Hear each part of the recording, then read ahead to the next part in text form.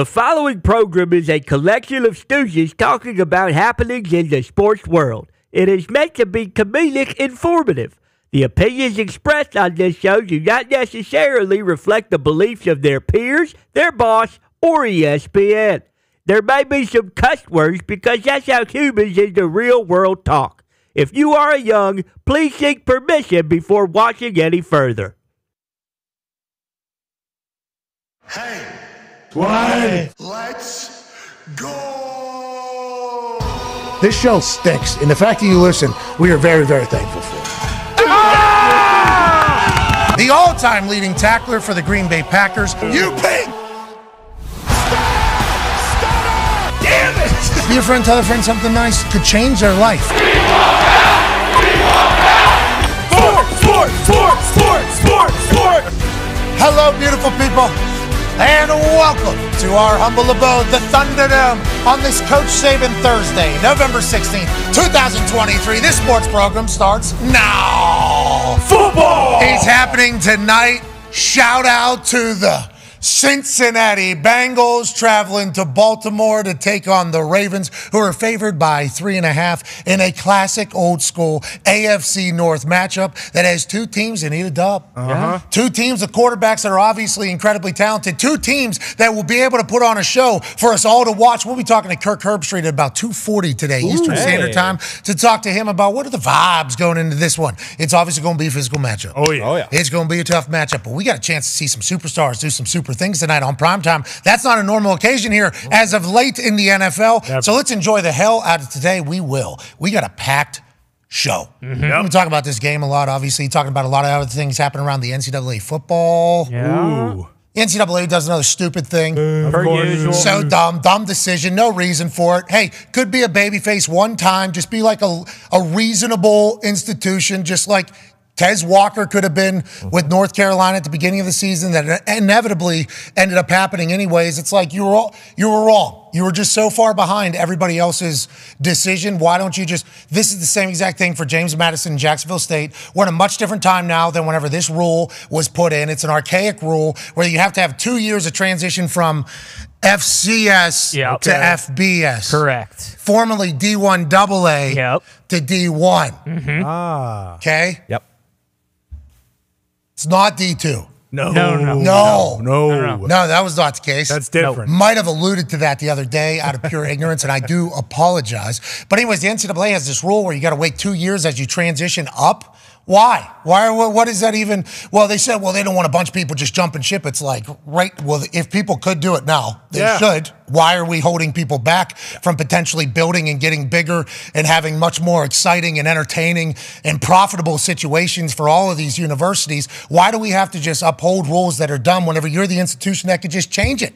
Remember, they made up the rule, amateurism, the word amateurism, and they used to just throw that at things. Like, well, why can't Reggie Bush get amateurism? Okay. Duh. We made the word up, so we can use that as an excuse for everything. It was stupid then. That rule's dumb. The Tez Walker ruling was dumb. This one, very dumb. Like, James Madison is doing something special. You don't think these student human athletes don't deserve to reap the benefit of all their hard work this year whenever they even decided to try to, do a little negotiating with your archaic rule? Yeah. Normally whenever teams transition up, they get a 2-year thing. And the first year, they're still playing like a D1 AA schedule. Right. Then the next year, they're fully transitioned into a D1 schedule. Then maybe they should be allowed to be able to reap the benefits of everything they're doing it. JMU, first year they transitioned into this whole thing, they took a D1 schedule. So they tried to meet you in the middle a little bit in this second year that they're in right now where they're undefeated, got game day going. They can't even compete in the Sun Belt Championship, can't do a bowl game. It's so dumb, it's stupid. And I think the NCAA will inevitably look back on this one whenever they have some people that feel like have a brain in charge at some point. I think that'll happen. I have faith. Hopefully. 25 years from now. I don't think it's going to I have faith that at some point there will be people in there with brains. I think that'll happen at some point. And they'll look back and say, yeah, another dumb decision we made in the past that we're going to have to justify in the future as people are calling for us to not even be involved in college sports anymore. So with that being said, that is happening as well. NFL football storylines are continuing to build. And we have a guest with us. It's not just the Talks the Table at Boston Connor and at Ty Schmidt. Great shirt today. Yeah, you can feel the love. I mean, I screamed right before the show started because this is the first time we've actually sat in these spots with a real game on Thursday Night Football, so I couldn't be more jacked. Yeah, we are are a little zeked up. I mean, we got two teams coming off a loss. It's AFC North football. It's hot in the kitchen. Are you kidding me? We got Joe Burrow, Lamar Jackson, MVP candidates. What are we doing? And two teams that can go. Finally. These teams are built to potentially win a championship. Yeah. Yes. Not just a division. No. Not just a conference. A Super Bowl. That's right. These teams have it. Can they keep up with the teams that are in the NFC? Can they keep up with the San Francisco 49ers, the Philadelphia Eagles, the Detroit Lions? Whoa. Yes, I think they can. All these teams can. So we're talking about potential Super Bowl teams with a little bit of a chip on their shoulder. We like that. Come on. AFC North fan, a man who is much more fit now than he was just a few months ago. Yep. This guy looks phenomenal. So good. He's one half of the Hammer. Dahn. Cowboys, Tone Diggs. What are you looking at this evening? ESPN Bet, by the way, most downloaded sportsbook app in a 2-day span in the history of sportsbook apps. Pretty good. Pretty good. Congratulations to them. You got to keep them. Don't forget Congratulations that. to them. I think they're continuing to work on it too as we go. Seeing little updates every hour seemingly on there. I'm enjoying scrolling through. I'm seeing some stuff where I'm like, this will probably be a winner for us because their lines are a little bit more favorable than other places. Think so. Hey, that's on us. No. We got to take advantage of that whole thing. I think they got a great visual. The colors. Yeah. Love it. Colors are fantastic. Great aesthetic. It's a great addition to my home screen. So congrats to ESPN Bet doing their thing. What are people taking advantage of this evening, Tone Diggs? 3 in the hook. You never want to play the hook, so I always recommend betting it down to 3 if you are on the Ravens tonight. Just a little gambling tip there. But as far as knowing the AFC North, okay, so the Steelers always play the Ravens well, and the Bengals have had their number recently. The Bengals always lose to the Browns recently for some reason, but they dominate the Steelers. This one has gone back and forth. This one has been the most even of the rivalries as of late. Ravens got them earlier in the season by 3, but that was when the Bengals weren't the Bengals yet.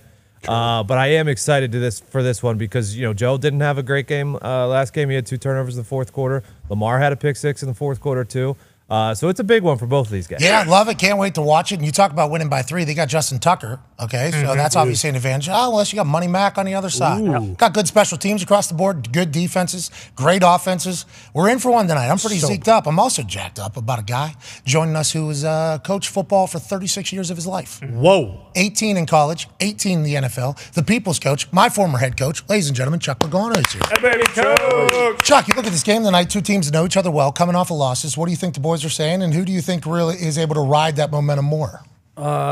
Looks like a must-win for the Bengals. Oh. That's what everybody's saying. Because they started so slow. Started slow, so people talk about their runway, like they're running out of runway. I hear that word a lot now by the commentators. Oh, that's the new punditry word? That's a new punditry, yeah. Like it. More people flying Yeah, private so- probably. True. Can't get the plane off the ground on some runway. Start the way they sense. typically start, 0-2, and then they fire back, and then tough loss to Houston last week. So it seems like there's really no margin for error right now on their end. I think it's going to be explosive, though. I think there's a chance we got an explosive night. Or no, you don't think so? No T. Higgins. Primetime unders have been very hot this year. 25-7. 25-7. That's very good No odds. Hubbard, Yeah. best pass rusher, or one of the best. Hendrickson's going to be there, but no Hubbard's out. So that hurts. And T. Higgins had 2 touchdowns in the first game in week 2. T. Higgins is against- a baller. Yeah, but they got a absolute stud in the slot now, Trenton Irwin. Not now. They've been had him. Remember, a couple weeks ago, I made a pick on the Bengals because that man was flying Yeah. around. Yep. Had a tut that very next day. I felt like a genius. Yeah. First You were game talking team about missed. special teams. There was a punt return for a touchdown in week 2. Charlie Jones. Bengals, yeah. Oh, You remember that? No, I try not to remember. Purdue project. All the punt returns, I try to get those just out of my mind completely. I try to move on. Here's the tail of the tape for this evening's matchup. Against the spread, 4-4-1 of the Bengals. But remember, beginning of the season, they're absolute crop. Yep. Yeah. Absolute crop. They know that. They've admitted that. That's kind of been their story, though, since the Joe Burrow, Zach Taylor, we're going to be a team that's going to contend for Super Bowls era began. 6-4 for Lamar Jackson. Not bad. We don't mind that. Points per game, 27, which is good for 5th in the NFL for the Ravens. 20 for the Bengals. It's tough because, just like we said in the last one, Bengals are crop. Yeah. Absolute crop at the beginning. 21.3. Lou Anarumo's defense is normally going to be stat for the Bengals. How about what C.J. Stroud did? Man. That's the first time. They had 544 total yards And C.J. Stroud is a stud. Yeesh. But on that defense, I did not see that coming. He went for 356. He's the first ever rookie quarterback to go for over 300 against Lou Anarumo's defenses. Lou Anarumo's been coaching defensive for 50 years in the NFL. He's looks young. He does. Yeah, stud. He does. Looks Great haircut. He'll be 35. Looks incredibly young. Good fade. Perfect. He's been around a long time. No rookie quarterback's ever done that. I think that means C.J. Stroud's very special. Yeah. That doesn't mean that this Bengals defense is coming off a bad game.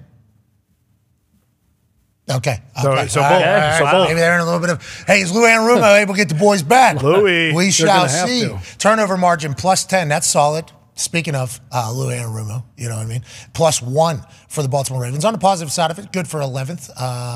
Total yards per game, 301 for the Bengals, 362 for the Ravens. Remember, the Ravens were Lamar Jackson, fantasy-wise, was making no points. Everybody was mad about Lamar Jackson. Yeah. He actually posted on his Instagram story, hey, fantasy owners, I do apologize. We're just trying to get these dubs or whatever. And I appreciate Lamar Jackson even letting them know that. But they were just doing it. They were just 300 total yards allowed per game, 273, 384. It's okay. It's going to be a good one tonight. Yeah. I think so. We got a good one tonight. Come on. I'm excited for this evening. I assume Al Michaels going to have. He better. This is a tie game. What if that was how Al indicated to the people? This is a tie game. Hey, all right. This one, we're suited and booted for. Looked the part. And if you're one of the teams where he shows up in one of those jackets with a sweater on, hey, Al Michaels thinks our team's back. Yeah. Shoot. Al Michaels got a bad vibe. I'm thinking Al and Kirk are going to crush it tonight alongside Kaylee. And since we have Chuck here, and we have a packed show. We got Lombo joining us in about 10 minutes. We got Coach Saban joining us at 1:05, which is incredible. Tristan Wirfs, tackle for the Tampa Bay Buccaneers out of Iowa. Hell yeah. Will be joining us at 1:30. And then Cody Schrader, running back for Mizzou, who we've learned about this morning. He's a walk-on, dog at a D3 school. Yep. Walk-on. Then he comes to Missouri. Now there's an article out there that says he's the most talked about athlete in Missouri. Now the Chiefs are also in Missouri, so that means Travis Kelce is an athlete in Missouri, and I think everybody's talking about Travis Kelce at this point. Yeah. But I think they were talking about it. This dude is an animal from Missouri. He's a running back. Now, he's not going to be in the Heisman conversation because they lost 2 games to LSU and to Georgia. Sorry, but they lost to Georgia. Whoops. Okay, 30-21 was the score of that game. Missouri's been an incredible team. And also, their coach, Eli Drinkovitz, he's a dog. Yeah. He went right up to Josh Heupel and said, we stand on business. Right? I don't know what that means, but I saw him mic'd up of him clapping with his visor and talking shit, so I'm a big fan. Cody went for 205 yards and 1 touchdown on the ground last week, and then 5 receptions for 116 yards through the sky against Tennessee Volunteers. Damn. This dude's a beast. Can't wait to chat with him in the third hour. But since we have Coach Chuck Pagano here, it's time to do a little coach speak, because there's a lot of coach stories, isn't there? So many. Ladies and gentlemen, Coach Speak. And a baby Chuck, look at that. We even got a lower third. Look at that. Coach Speak with Chuck Pagano here. Awesome. Let's start in Buffalo. Obviously, we have our first. Josh McDaniels is fired from Las Vegas Raiders alongside Dave Dolph Ziegler, the general manager there. But then on Monday, we see Ken Dorsey gets fired, offense coordinator for the Buffalo Bills. You look at the stats for the Buffalo Bills on the offensive side, I guess they're in top 10 in pretty much everything you'd want to be, but obviously they've looked different than how they've looked in years past. Firing a coach in the middle of the season, especially coordinator, tough decision for the head coach, I'd assume. And why do you think this one happened on Monday after week 10? No, absolutely a tough decision. I've been there. I've had to do it. I've had to go down that road. So you feel for McDermott. You feel for Dorsey. Feels a little bit like a scapegoat. But there's more to it. I think there's more to it than we can see on the outside. There's got to be. There's just got to be some dysfunction. There's got to be something maybe amongst the offensive staff, the communication breakdown, whatever. Because Dorsey, you just don't. I mean, you spoke about the numbers. He's put up points. They put up yards. They've been good. You had to fire a coordinator. Would they know before they get fired? Like, would they get a heads up 2 weeks before? Maybe not in your specific situation because maybe it comes out of nowhere. But does the offense coordinator or defense coordinator have a heads up that they're potentially going to be fired? So there's conversations that got to be had. Some upfront, forthright, honest conversations. So you just can't call a guy in and say, hey, you're out. Because shit hit the fan. We had 12 on the field. We lose this game. Shouldn't have lost this. Because the truth be known, he's probably still working there. If they got 11 guys, on the field and that guy misses the field goal, he's still working. They're going to have that conversation. Now it's too late. He's out the door. But there's probably been conversations, should have been conversations about, hey, this, and this aren't meeting the expectations. This has to change. And then the next week it don't change. Okay, you call them back in. So this has to change. And this is probably across the board. So if you have those conversations and then nothing has happened and it declines instead of, goes this way, then again, there's more than meets the eye for all of us. But I think those conversations probably were had. It's unfortunate. Dorsey's a good coach. He'll land on his feet. Did a great job up there. He's a dog. I was with him in Miami. Wonderful human being. It's never fun. I mean, these are personal lives. There's families.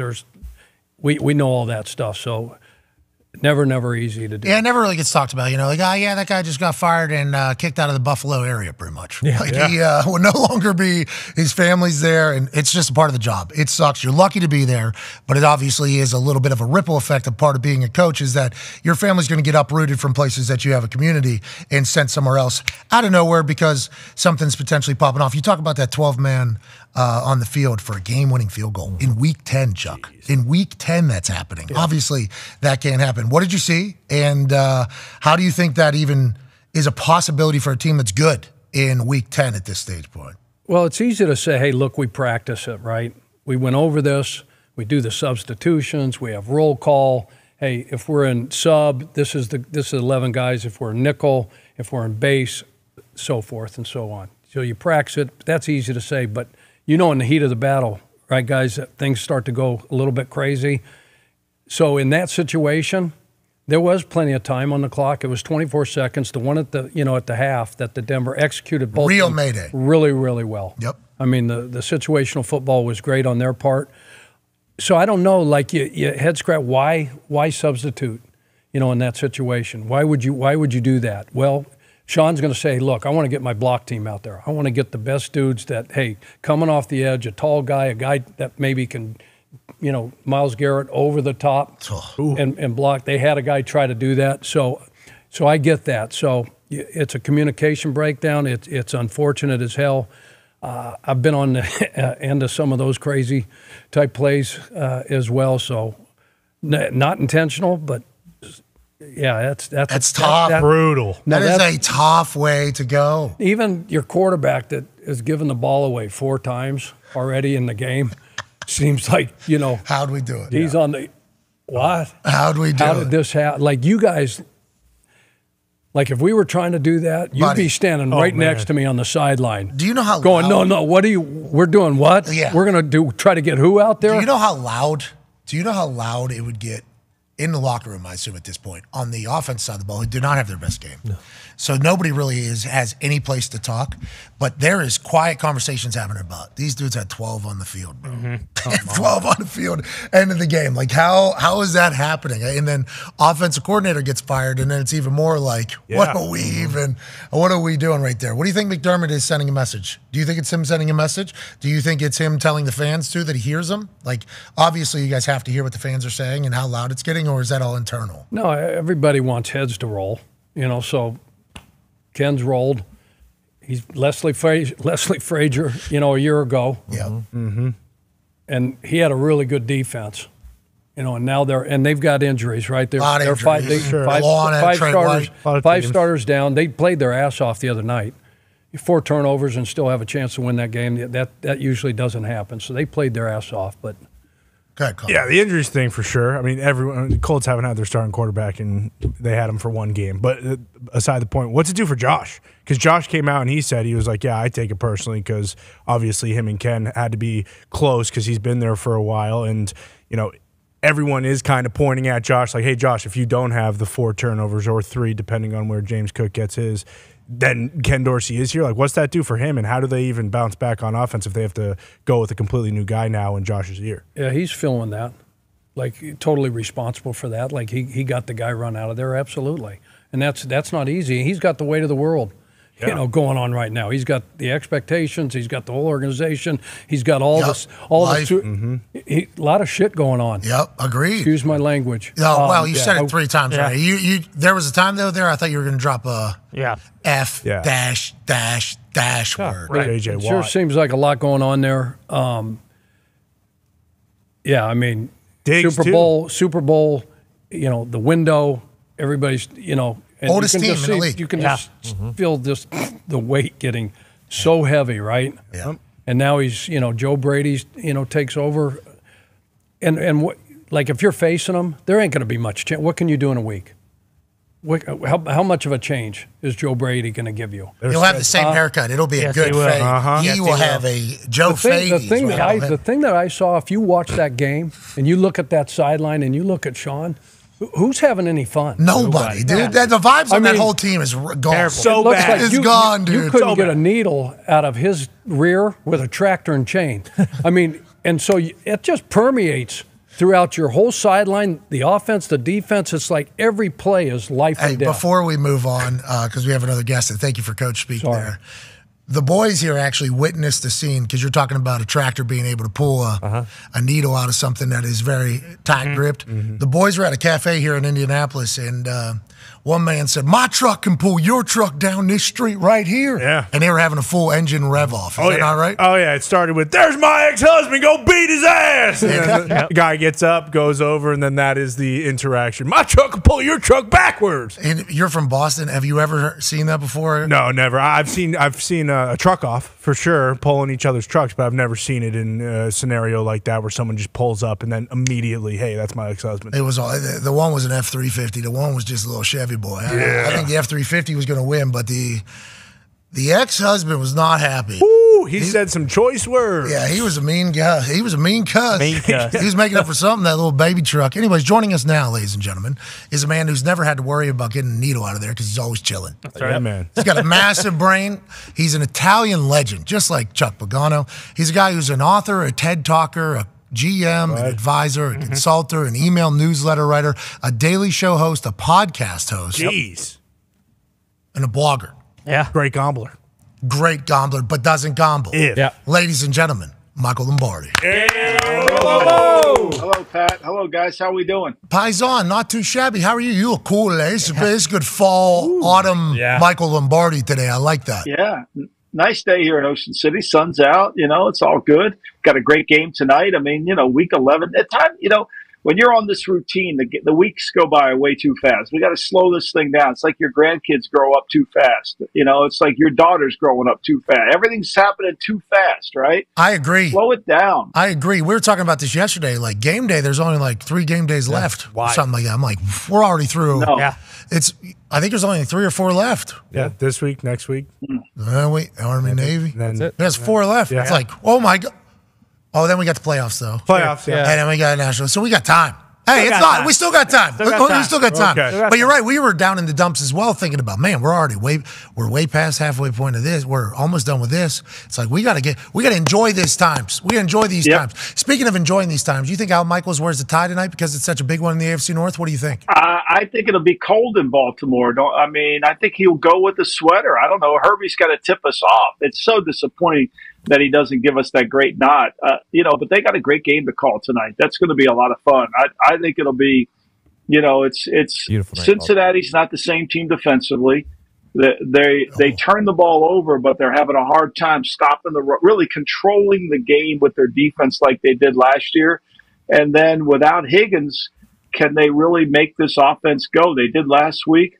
Baltimore, that was the first time Baltimore's defense really got moved, people ran the football. The Browns ran the ball on them, which was surprising. So these games are always close in the North. I think if you just take the North, the dog in the North, whoever it is, just take the points, you probably end up 60% winning percentage. Yeah, 3.5. Obviously, the half is a pretty big deal whenever you're thinking about an AFC North game, especially with one that involves Justin Tucker. Feels like, obviously the last time that happened, but also he's a machine. But so is Money Mac on the other side. It's a great matchup. We're pumped about it. Let's talk about some other stuff going on around the NFL that I don't think we've gotten a chance to chat with you about. We were just kind of wrapping up a conversation there with Chuck Pagano about Ken Dorsey getting fired on Monday, and now McDermott with the offseason resignation, I guess, of Leslie Frazier, mutual parting of ways. And then now, and with Ken Dorsey out now, that's both coordinators from last year gone. Like McDermott is obviously sensing that we got to make something happen here this year. You think he's feeling pressure? Why do you think the move was made now? And how do they look going forward, you think? I think Chuck said it well. There's nothing you can do. There's not going to change it. I think, Pat, they have a structural problem, and I've been saying this for a while. The last 3 playoff games, they've given up an average of 33 points. They have been fooled into, and it happens to all of us, right?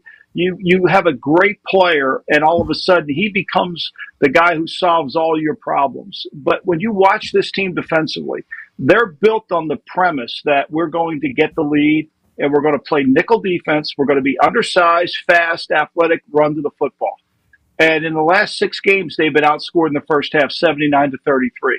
They can't function like this. They play in Western New York. They drafted and built a team that is more conducive for a dome than it is to play outdoors.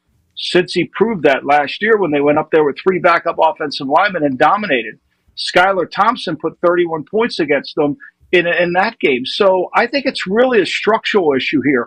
I think they're chasing Kansas City, and they're so desperate to beat Kansas City that the 13 seconds haven't gone away yet, and they continue to make mistakes. The 12 men on the field was inexcusable. Chuck, Sean's doors wouldn't have been able to get home if Al owned that team last night. 12 men on the field after you call timeout, that's inexcusable, right? They were not going to kneel it down. Why did we have to sub and they had a sub? Come on. Let them make the mistake, not us. Those are things you can't live down. Chuck said the right? same thing. I think that's week 10, the problem. Week 10, it's happening. Lamba. That's my big thing. Like this isn't preseason or week 1, week 2. This is week 10 now. There's a lot of time to chat about that. It's a lot of Friday. Let's go through this so we can say we went through this. You had a timeout before the play. You had a timeout before it. But let's get back to the issue. The issue is their offensive and defensive lines can't take the game over. That's the issue, right? They don't have a blue chip or a red chip player in either one of those lines. You can go to any service you want to go to, and they can't control the game. And they rely on Josh to make plays. They rely on Josh to be the guy. I never have felt, and Chuck can talk about this too, I think they run plays. They don't run an offense. They run what we call beaters. Oh, you're playing, we cover 6? Okay, we got something for that. You playing 3? Oh, we're playing 2 trap? We got that. And if they guess right, great. And if they guess wrong, Josh makes a play. They never have had an offense, and I think that's the biggest issue. Yeah, everything feels off. We were just chatting about it. Everything feels off about the Bills this year. Yeah. Weird. Going into the season, it felt weird. Like, there's nobody talking about the Bills Super Bowl this year. Feels like for some reason everybody's just kind of off on the Buffalo Bills. Oh, well, it's because the Jets. It's because the Jets. It's like, well, then also everything that was making its way out of there was not great. Diggs. It was like super negative stuff. And it's like, what's the vibes up there? Because all we've heard is great culture, great culture. Hey, a lot of season left. Plenty of time. A lot of season left up there. You can find it up there in Western New York. Love that place. The fans deserve it. Hopefully, this isn't the end of something that we thought was going to be special for them. Ty has a question for you, Lombo. Yeah, Lombo, when you look at the AFC as a whole, with teams like the Bills kind of struggling, and we've been talking about it, how with the AFC being as good as it is, it was kind of destined to happen that teams were going to kind of cannibalize each other. But given how well the Texans have played over the last couple weeks, and I know your guy, Dan Orlovsky, a couple weeks ago kind of started the, hey, C.J. Stroud should be an MVP discussion, and then after the big win, last week against the Bengals, that's kind of heated up a little bit at other places as well. But do you think kind of with some of these other, top-end teams who we thought were going to be Super Bowl contenders going into the year struggling, do you think the Texans are a legitimate contender in the AFC and they could actually kind of make some noise down the stretch run here and into the playoffs? Well, I think they can. I think they've played really well. Now, Stroud, that's the first time he's played on the road where he's played really well. He went into Baltimore in the opening game. They had two or three drives of over 10 plays. They just couldn't get the ball into the end zone. Look, he played really good last week against the Cincinnati defense that had their guys were wide open, and he's been great. Is he the Rookie of the Year? I think there's no question. To get him to the MVP of the year, I think that's a little bit of a stretch, especially considering there's some other teams that are going to probably be ranked higher in terms of the pairing. The team that I think is the most dangerous team in the AFC right now are the Miami Dolphins. Ooh. I think they are really dangerous, and here's why.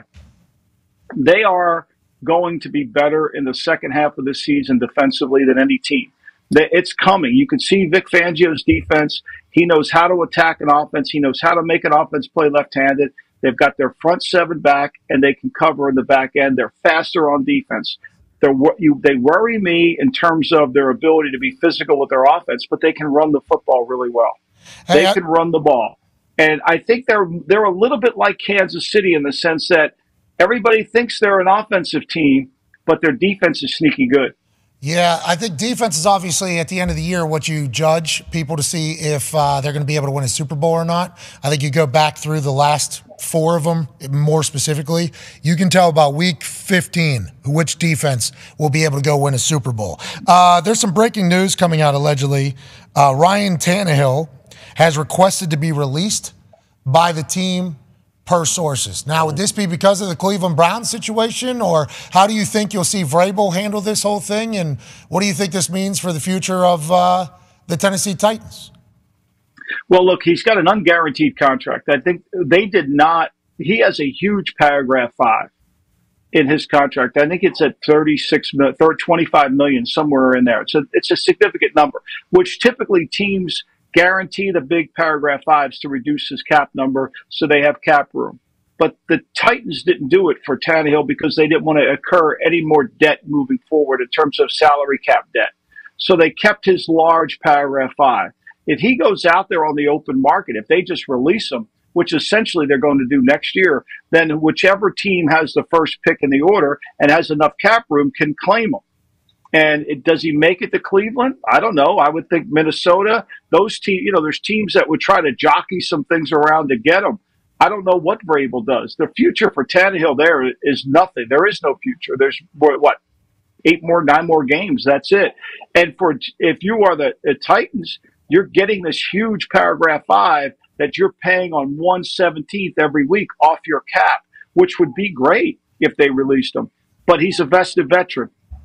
So that means he has to go through the waiver wire. Okay, so if Minnesota was to take him, I don't think that'd be the case because Tannehill would just be backing him up again, so he'd probably be another unhappy human. Don't you have to think about if you're going to get a pissed off guy or not? Because, Kevin O'Connell with Josh Dobbs, there's mic'd up situations coming out now from inside the NFL on the CW. Yep. On Mondays. Correct. Tuesday nights on the CW. It's incredible. They got good stuff. Kevin O'Connell and Josh Dobbs' interactions are awesome. They are incredible. And then after the game, when Josh Dobbs did that whole run thing, the reason why he was shrugging is because Kevin O'Connell was shrugging at him. What the hell are you doing? The relationship. Here's the video, actually, of Kevin O'Connell and Josh Dobbs experiencing a great play together that Josh Dobbs made that nobody could have expected. All right, Josh, let's do this, man. You get here, you need it again. I'm going to give it to you anyway, man. If it presents itself, go ahead and take it, okay? 3rd down and 6. Stepping up, Dobbs. Nothing downfield, spinning away, gets a block from Darisaw. Dobbs trying to shake his way to the end zone. O'Connell's so flustered. Yeah. What the hell is that? No offense, Kirk. Josh Dobbs just taking this city by storm. He just pointed and I don't even know what just happened. Hey, proud of you, man. Proud of you, bro. That's love, dude. Yeah, That is cool. so. I don't know if the Vikings would be in. Would there be other teams that would try to do this? And it feels like there's only one team, right, that would be looking for it. It'd be Cleveland. But you don't know how the waiver wire goes. I guess that's what. The waiver wire goes by the order of what that on the Monday he gets waived. It goes by whatever the order is, 1 through 32, and he has to go to that team. And the team he goes to, he then has to become a free agent at the end of the year, because he's a vested veteran. No way. So, it would be an audition. I mean, it would be, you come in here, play well, we'll get you going. I mean, he doesn't want to sit behind Levis. Lombo, we don't even know if this is real. The group text, somebody might be getting kicked out of. I mean, it might happen. We don't know if it's real, but if it was. Oh, it's not. Oh, no. I don't think It's officially not. I mean, the guy, it doesn't look. Can't happen. This is JSPN. This is Journalism Sports Network. We just had a great whole bit about this whole thing, if this was to be real. I did just hear in the ear from the back, F word Bill, just so we know. Oh, my God. He's getting kicked out of the group. Yeah, he's getting the blame right now. I want to let everybody know there will be repercussions to what just took place. But if that was to happen, Lombo, if that was to happen, it would certainly be a full scene. But let's talk about the Cleveland Browns team now. So they find out middle of the week, Wednesday, Deshaun Watson, broken shoulder, he's gone for just the rest of the season. Just played his best ball second half of this last game against the Ravens. He was all the way back. They're allegedly trending towards starting DTR because he'll have an entire week of preparation and understanding as opposed to just maybe last minute like it was last time. What do you think about how he's going to handle that whole thing, Stefanski? Because they were going. They were about to be, with that defense and with everything they got happening on special teams. It's like, feels like this team was different, and then bang, Cleveland gets unlucky yet again. How does the coach handle that? How does the franchise handle that? And what do you think the messaging is going forward? Well, I mean, look, they still have a good team, and defensively, they won that game in Baltimore because of their defense. They were able to stop the Ravens from really running the ball. Williams had the 39-yard carry, but they couldn't really get their run game going. This defense can – when you play good defense, when you play great defense, you're in every game. You can be in every game. And what you can't do is turn the ball over. The great Paul Brown said, football's a game of errors. And the team that makes the least amount of errors is the team that's going to win. And so what they can't do is turn it over. The last time he played, that's what happened. He turned it over. He went into, he played at home against Baltimore, and he had like 3 turnovers. He had 6 yards. So, yeah, he had 20 for 37 for 130 yards, 3 interceptions, 6 first downs. He averaged 3.5 a pass. But he played good in the summer. So they've got to run the ball. I mean, last week they go into Baltimore with 2 backup tackles. A kid they pick up off the street, Christian, that starts at left tackle for him. That's remarkable that they did that. So they just have to redefine their identity and say, look, we're going to play a lot of defense. We're going to play really good defense. They're going to play Pittsburgh, who scored the most points they scored all year in the game too, 26 points. It's the first time, but Pittsburgh scored 14 with their defense.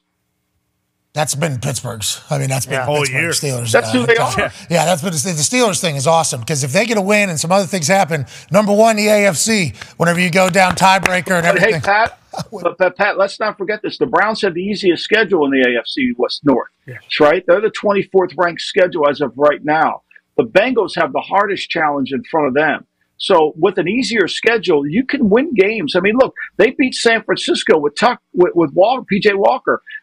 They beat Indianapolis in a shootout with Walker. And look, let's face it, they had a chance to beat Seattle without the interception. So they're going to be in games. I mean, this will be ugly. This will be a typical Steeler game, and we don't know if the Steelers are going to react. They lose Holcomb, they lose Alexander. One of the things I think we don't talk enough about the Pittsburgh defense is how much Ryan Shazier meant to that team, and they've yet to really replace him as that inside guy. And they missed that type of player, and now they're down 2 more of those guys. You talk about Shazier as an inspiration, you forget. Guy ran like a 4.3. Yeah. So good. Was everywhere. So good at football. Everywhere. So fun to watch. Cool dude, too. Yeah. Very cool. Very, very cool guy. Inspiring as hell, though. You want to learn about a story about being told one thing and say, nah, I'm going to do the complete opposite. Shout out to him, but you're right. You don't even really think about that because how good the defense is. You don't think about what is potentially missing out of it. That Steelers team is fascinating, bro. Yep. It's a fascinating existence over there. The AFC North, though, as a whole is. Chuck has a question for you, Lombo. Hey, Lombo. Yeah. The winner of tonight's game and the loser of tonight's game, right? Does the winner, if Baltimore wins, do they go on and win this division in your opinion? And if it seems like a do or die must win for Cincy, and if Cincy loses this game tonight, do you think they're done? I mean, they have the hardest schedule. They've got some really tough games ahead of them, and I think that their defense, because they're kind of injured, they may have Hendrickson tonight. They don't have Hubbard. I think it's going to get harder, especially they've got to go to Kansas City. They've got to go to Jacksonville.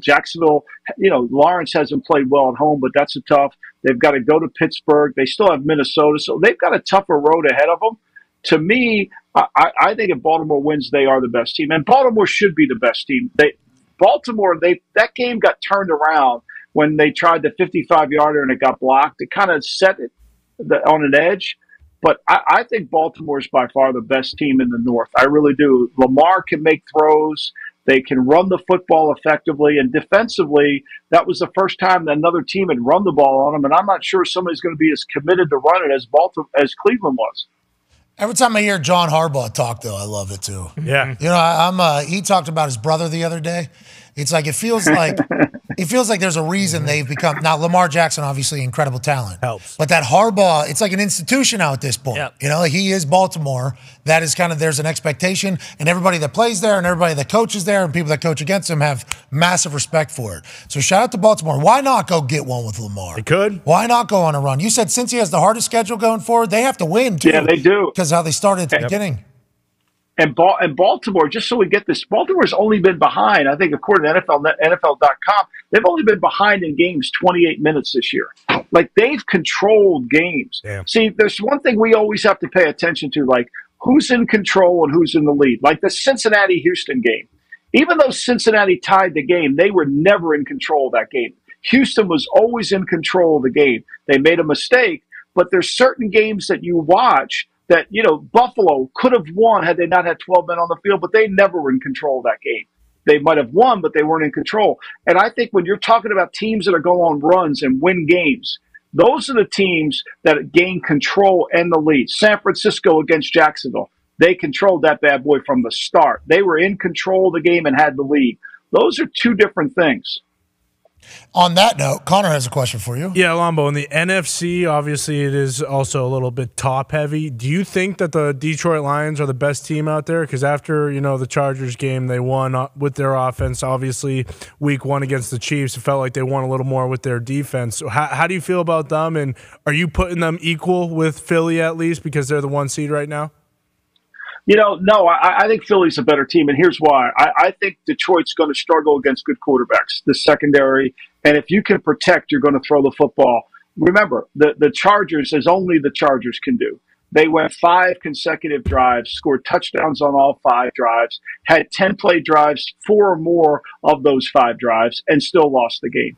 They moved the ball effortlessly down the field on the Lions. And it was a home game for the Lions because the Charger fans weren't as loud as they will be. So it wasn't like they were playing on the road.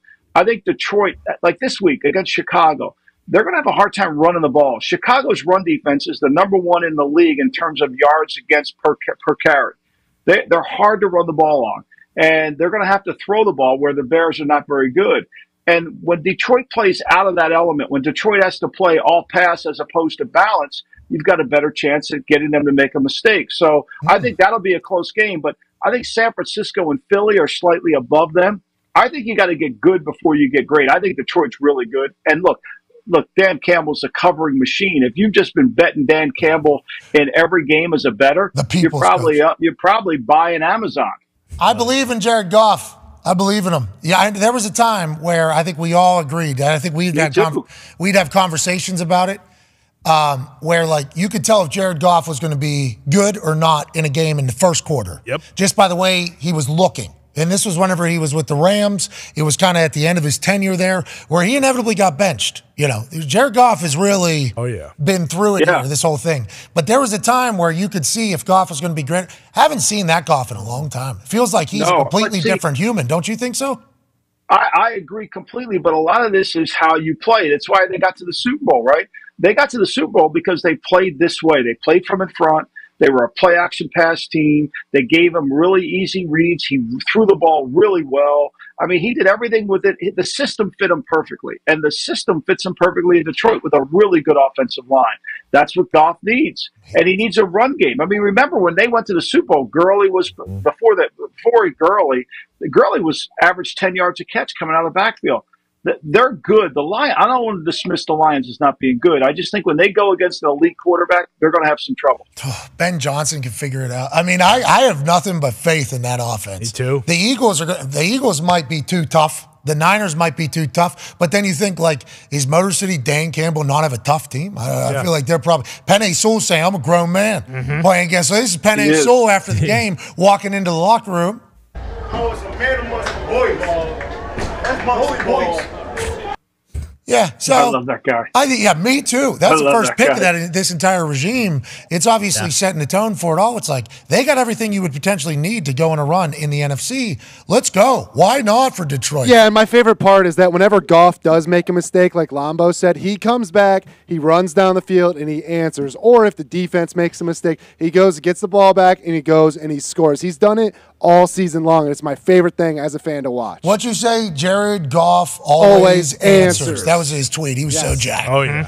Jacked, put it out there. Hey, your best chug to date, I think, was this past weekend. Yeah, we're only getting better 7 games into this thing. I mean, let's keep it going, I guess. Yeah, people said it was less beer, though, than normal. Well, my thing is it's not supposed to be a chug. It's actually supposed to be like a beer that we enjoy because the Lions don't see many wins, and then it turned into a chug naturally. But it's been a chug for the last year and a half. Definitely a chug. Yeah, it's not supposed to be a chug the whole time. Yeah, at first it wasn't, and then I just get too excited and I have to slam it. This is Lions fans' lives, though. We're bad. They think for the first time in his life they got a team. You know, Yeah. It is. It might be a symbolic thing. I mean, Buddy Parker. The last time they won a championship was when Buddy Parker was the coach of the '50s, and now he might go in the Hall of Fame.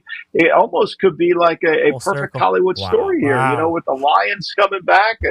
You know, it could be. But I'll say this: the one thing you guys know, and Chuck too, the personality of the head coach has to come through the team, and this team is resilient. This team is tough. You can tell. And, you know, it takes guts on 4th and 5 to call a run play and think you're going to get it. And they did. It didn't bother them in a blink. I love it. But there was, I mean, how about 4th and 2 in field goal range, tie ball game, minute 40 left. Other team has 1 timeout. Okay? Other team has 1 timeout. Tie ball game, you're in field goal range, 4th and 2, like chip shot field goal range. And they just go for it. And there wasn't a doubt. Like, I didn't even think, like, oh, they're not going to get it. They pick it up. Like, it's a whole new. But see, this play, Pat, is the perfect example of why you have to be physical as a football team. Like, he hitched on that. The pocket was able to stay in there. He didn't have pressure.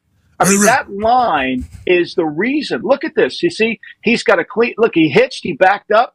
You know, like most of the time, you're getting somebody in your face. You're not completing that. Like this is why football is not a complicated game. This is why Buffalo struggles, because you can't do that. You got to win the game up front, offense and defensive lines.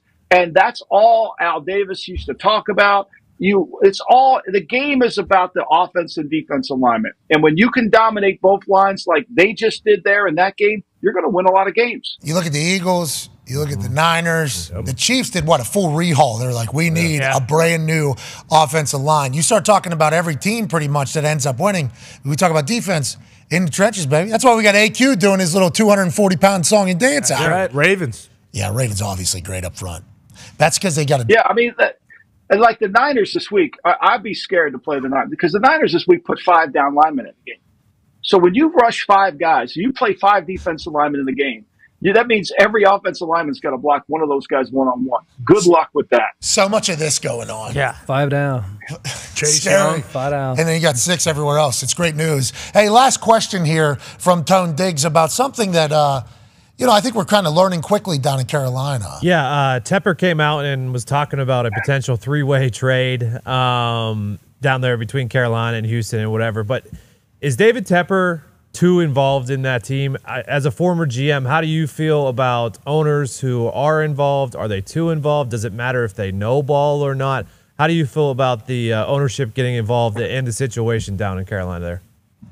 I think anybody who's made as much money as Tepper and started hedge funds, I think he's really smart, and you probably want him involved, but you want him to ask questions. Like, you want him to challenge you on your ideas. You want him to say, why would we do this? You want him to have a philosophy. Like, if I were in Carolina, I would want Tepper to come to me and say, look, I want the best offensive and defensive lines in the league. If you don't get that done in 3 years, I'm going to fire your ass, right? That's what you want. Okay. You know, that's what you want. You want a direction and you want somebody, but then you want him to ask you questions about why would you do that? Like, why would you do that?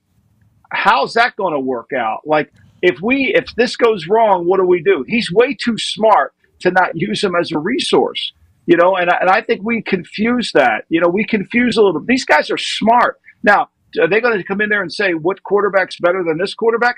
I'm not sure that's what you want. But if you educate everybody on what exactly is going on, I think it's an asset. Look, I think what they don't have in Carolina right now is they don't have it. When you start changing play callers midseason, we're not a hockey team here. We're not running line shifts out there. Like, you gotta have a philosophy and a belief. Like, what are we doing? We look like we're the Bad News Bears. Oh, you call plays. Okay, no, it's your turn to call plays. Okay, I'll have my grandson start calling plays this week. I mean, come on, man. Don't we have an offense? And do we have to announce everything to the world? Do we have to reveal all our secrets to everybody? Can't we just quietly just change it? Well, you have to announce it all to let people know you're doing something. Yeah. Right. And Frank Reich has talked about those day after game meetings with David Tepper. I do appreciate the fact, like, hey, the guy's a brilliant man in his particular field, so we should utilize his brain in some sort of fashion to get better. Frank Reich said he does not look forward to those meetings at all. I think David Tepper does, though. I think he is asking some real. So riddle me this, Reich. Mm-hmm. Why are we calling plays to Adam Thielen? As Chuck could tell you, it can't be any harder than walking in on the team plane and having to answer the questions from somebody that knew the game inside and out. Those were hard. Talk about Al Davis. It only made you better, right, Chuck? It only made you better. Absolutely, because he knew, and he already had the answer. He already knew the answer. So if you didn't know, you just said, "Hey, I don't know the answer to that, but I'm gonna find out, and I'll get right back to you on it." Let's talk about Jerry Jones because he's been very hands-on with his program since the very beginning. I think everybody knows that. He actually has press conferences after every single game. He's the general manager, I believe. He's the one announcing draft picks for the Dallas Cowboys from his yacht still as of today. They think he is literally hands-on with everything. Steven, obviously, his son, is doing a lot of it as well. Dan Orlovsky said the other day, and hey, listen, Dan Orlovsky, friend of the program. That's right. Absolutely. Yeah. He said it on our show, actually. He did. Yep. He said that, I'm hearing, what these ears are hearing. Mm-hmm. Bill is done after this year with the Patriots. And I heard that. I heard this. He said basically knows where he's headed. He's pretty much already figured out. Now, he said he heard that. Then I pressed back. I said, who did you hear this? Like fans are saying this? He goes, somebody that would know. Okay. Is what he said. So there's a lot of rumors always. Okay. And there's people that you would think would know something, and they might think they know something, and they're inevitably wrong. But I believe what a lot of the smoke is telling me is that the fire of this whole thing is there's a chance that Bill Belichick is not with the Patriots next year. I asked you about that whenever you were in the airport traveling in San Antonio, I believe you were. Yeah. And you said, yeah, he's going to keep coaching. You didn't say, like, you don't see a world where Kraft and Bill Belichick aren't together. So for me, that was like, even Lombo thinks this could potentially happen. Now that people are floating out, everybody's guessing where Bill Belichick could potentially head to. They're like, why not the Dallas Cowboys? If the Dallas Cowboys aren't able to do it, Jerry Jones would be a guy who would certainly say Bill, and Stephen Jones would have enough respect for Bill to say, you do whatever the hell you need to do. We just need a Super Bowl 5 years. Yep. That's all. Hey, we just need 5 years to do a Super Bowl. There's a lot of those teams that are popping up, but Jerry, would that be a guy that Bill Belichick would fit with? Or if Bill was to go somewhere, what do you think it would be the right fit for him whenever it comes to an organization? I think it would be alignment. It'd have to be where everything was aligned in terms of where the culture can go and established, and the players believe they work for the head coach. It's hard to be in Dallas when the players know that Jerry controls everything. It's like when Chuck and I were together in Oakland. All you could say, we're going to get rid of this player, but if he was on Al's scholarship program, that guy was not getting off the team. So it became hard to put in fear does the work of reason. You just couldn't get that done. Look, I mean, the guy's one of the winningest coaches of all time. I think Dietrich Wise said this the other day. We have a bad record. We don't have a bad team. I think that's fairly true. He's still coaching he'll coach. I think he'll go on somewhere else. I don't know. I talked to Bill. Dan obviously has better sources than I do in this area when it comes to that. I don't know. But all I'll say is he's he's a coach, and coaches coach. And there'll be some program if the Patriots feel they need to make a change for whatever reason, and I don't know that. I'm sure there'll be some team out there that'll say, hey, I can get a guy to come in here and fix my program. Because when you watch this league on Sundays and Mondays and Thursdays, a lot of teams need fixing. Yeah, and Saturdays too, whenever we get later in the season when college football is done in America and England and Germany, Mexico, Canada. It's a good league. It's a great league. Speaking of the league, what are two picks we should be looking at this weekend, Lombo? I love the Rams. The Rams are healthy this week. I love the Rams. And you know what? I think the Cowboys, because they're playing on Thursday night, I think that 10.5 is a good number to take the Panthers. Not because I think the Panthers are good, but I think the Cowboys will be trying to get out of town and get ready for the Thursday night affair. That could be a backdoor cover. But I like when the Rams are healthy, with Sean McVay and Matthew Stafford and Haverstein at right tackle, they're a good team. And I know the line went down from 3-1, but there's still some. You get a point with the Rams, I would take it. Yeah, and off a bye week, we obviously chit-chatted with Matthew Stafford. He looked like he was enjoying it well. Living well. Deal with that thumb a little bit. We appreciate you so much, Lombo. See you next week. Thanks, guys. Appreciate you. Ladies and gentlemen. Talk soon. Michael Lombardi. You got it. I heard that he said about Orlovsky. Yeah, that was awesome. I heard that. I talked to Bill. Yeah, that Tannehill thing was just hypothetical. Because remember, we brought it up yesterday. Yeah, bingo. That's what it was. It was just a would. Yeah, Tannehill didn't actually. No. What would happen if? Yeah, we forgot to say that. Yeah, I forgot the if. Yeah, that's on us. We do And then apologize. Field found a tweet that supported that what if narrative. Yeah, bingo. And sent it in. And he as knew. if it was a story. Yeah, holy shit, look at this. And it's like, well, you should ask what if once again. Yep. Yeah, but he just forgot to say that like we did. Yeah, would be cool. He should have sent after. Yeah. The Browns conversation's fascinating, though, because they are so good on defense. They could go, Chuck. Yeah. That defense could win any game. Absolutely. They're talking about DTR's preseason being the reason that this thing might fall apart, because if DTR didn't have a great preseason, they'd still have Dobbs. That's a real deal. That's the Browns narrative that Browns fans are saying. Go ahead. Lombo brought up, like, they've won some games and played well with PJ Walker. The switch to DTR kind of confuses me. Yeah, well, the whole conversation now is like he's going to have to make a play. Now, I'm going to say that. When you have a defense, that's great. It's going to be close. Yep. So that means in the fourth quarter, at some point, there's going to be a 3rd and 7. There's going to be maybe a 4th and 5 that you're going to have to make a play. Going to have to put a ball into a place that's very tight. Going to have to scramble, make a little thing. DTR, obviously, preseason has been no indicator at all to us that they're going to be good in the regular season in that particular position. Other than Aiden O'Connell, maybe. Aiden O'Connell didn't look bad in preseason. Yeah, He hasn't looked bad in the regular season. Zach Wilson? But he had no reps going in that game. DTR? Yeah. Against the Ravens, yeah. Against the Ravens. Now he's getting they an opportunity. they thought Deshaun was going to play, and that's when he said, hell, I can't go. And he had, I guess they're talking about today, no reps, no practice reps, no first-team reps, no time. And now they got a full week with him to prepare him for this And in deal. the preseason, what we saw from him after he had success, So looked this would mature. this makes sense to me. I thought PJ Based on Walker that. came in. Yeah, PJ Walker did. Oh, okay. I thought you were saying He's saying that's why they DTR. didn't put DTR. Oh, okay. Because he had no reps, had no. But he had the 3 intercept, right? He was horrible, right? Yeah, he was. And then is there a worry, like, if their offense doesn't look great these next 3 or 4 weeks, that we get into that kind of area where the defense is like, you know what, screw it. Like, we do everything we can to keep us in games and try to win games, and we're done. What did Myles Garrett say? He thinks he's at his peak of his powers. Yeah. Right now, is that where I don't know if they're ever going to say to hell with it. Remember, they get loafs if they don't celebrate over Schwartz. Schwartzy. And I don't want to say like it's a different situation, but in that AFC North, if you can keep that game close and you can be in it, It will be. In every single one of them, it will be. It's like you got good defense, you can run the rock a little bit. They got an offensive line. They did a scrum for 7 yards in like the fourth quarter. It's like the Browns look like a long shot right now at plus 500, but in a few weeks, what if DTR's not too shabby? Yeah, exactly. What if he can keep the ball? That's all we need. Yeah. Don't turn the ball over. And for the defense, it's like, hey, Pittsburgh's doing this, so we have to do this. There's not really a lay down because they're not laying down. Yeah, they've been outgained. What is it? Outgained in every single game? Every single game. And I saw the total for this one. Second lowest total, I don't want to say ever, but it's 32.5 is the total for this one. 4 points more than Iowa Rutgers. Yep. It's a big deal. That was a great game.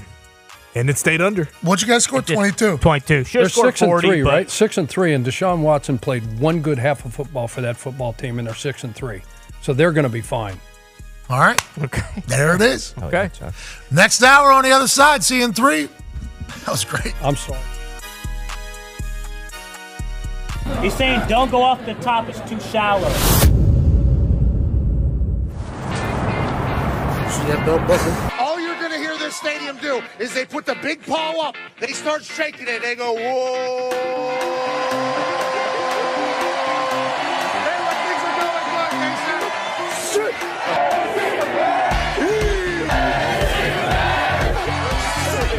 Yeah, he loves the defensive side of the ball. He said yesterday to me that this is a blue-collar team.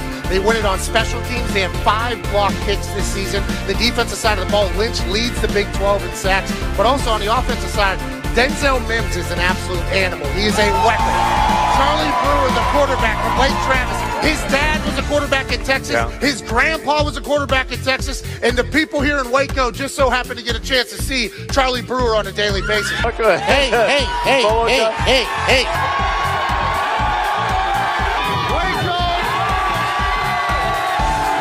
Yeah, Boomer here is going to mean a little bit different than what it means on the internet currently. And hopefully here in Baylor, they hope they're not hearing a lot of Boomer sooner. Everybody wants to be a punter, including quarterbacks. If I was a quarterback, I'd want to be a punter as well. 0 yards on that punt. That's an embarrassing situation. The Dak dance that gets on national television has led to a lot of losses, but you got to respect the hips being able to. What sign am I going to make for college game day? Well, I want to make something creative. I want to make something fun. No, to hell with it. I don't like OU. It's so thick. Look how thick that thing is. That's years and years of patience. Right now? Okay, let's do it. We are out here on the Brazos River, which you can take a boat to the game. One of the only stadiums in the country that you can do that. It's beautiful out here. A lot of people would say, this is the last time I'm going to be on game day. The last time I allegedly did what I'm about to do, I ended up in a jail cell. Let's go!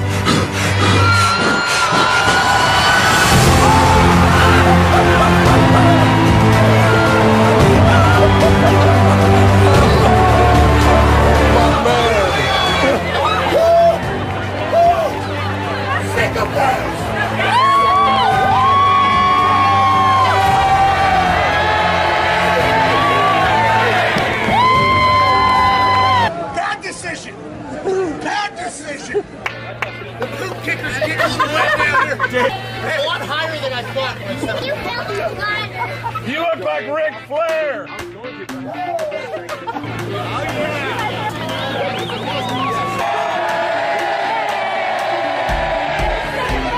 It was like 5 feet. I was standing there. That's full commitment, by the way.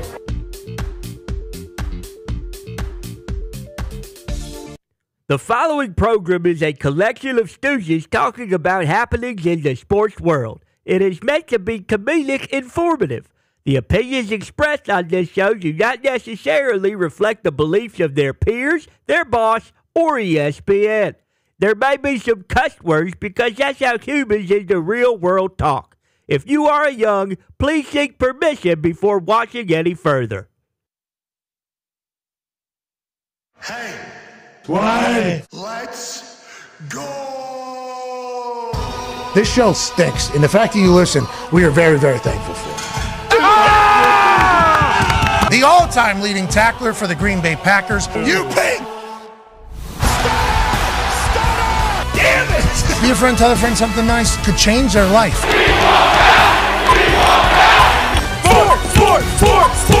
Sport!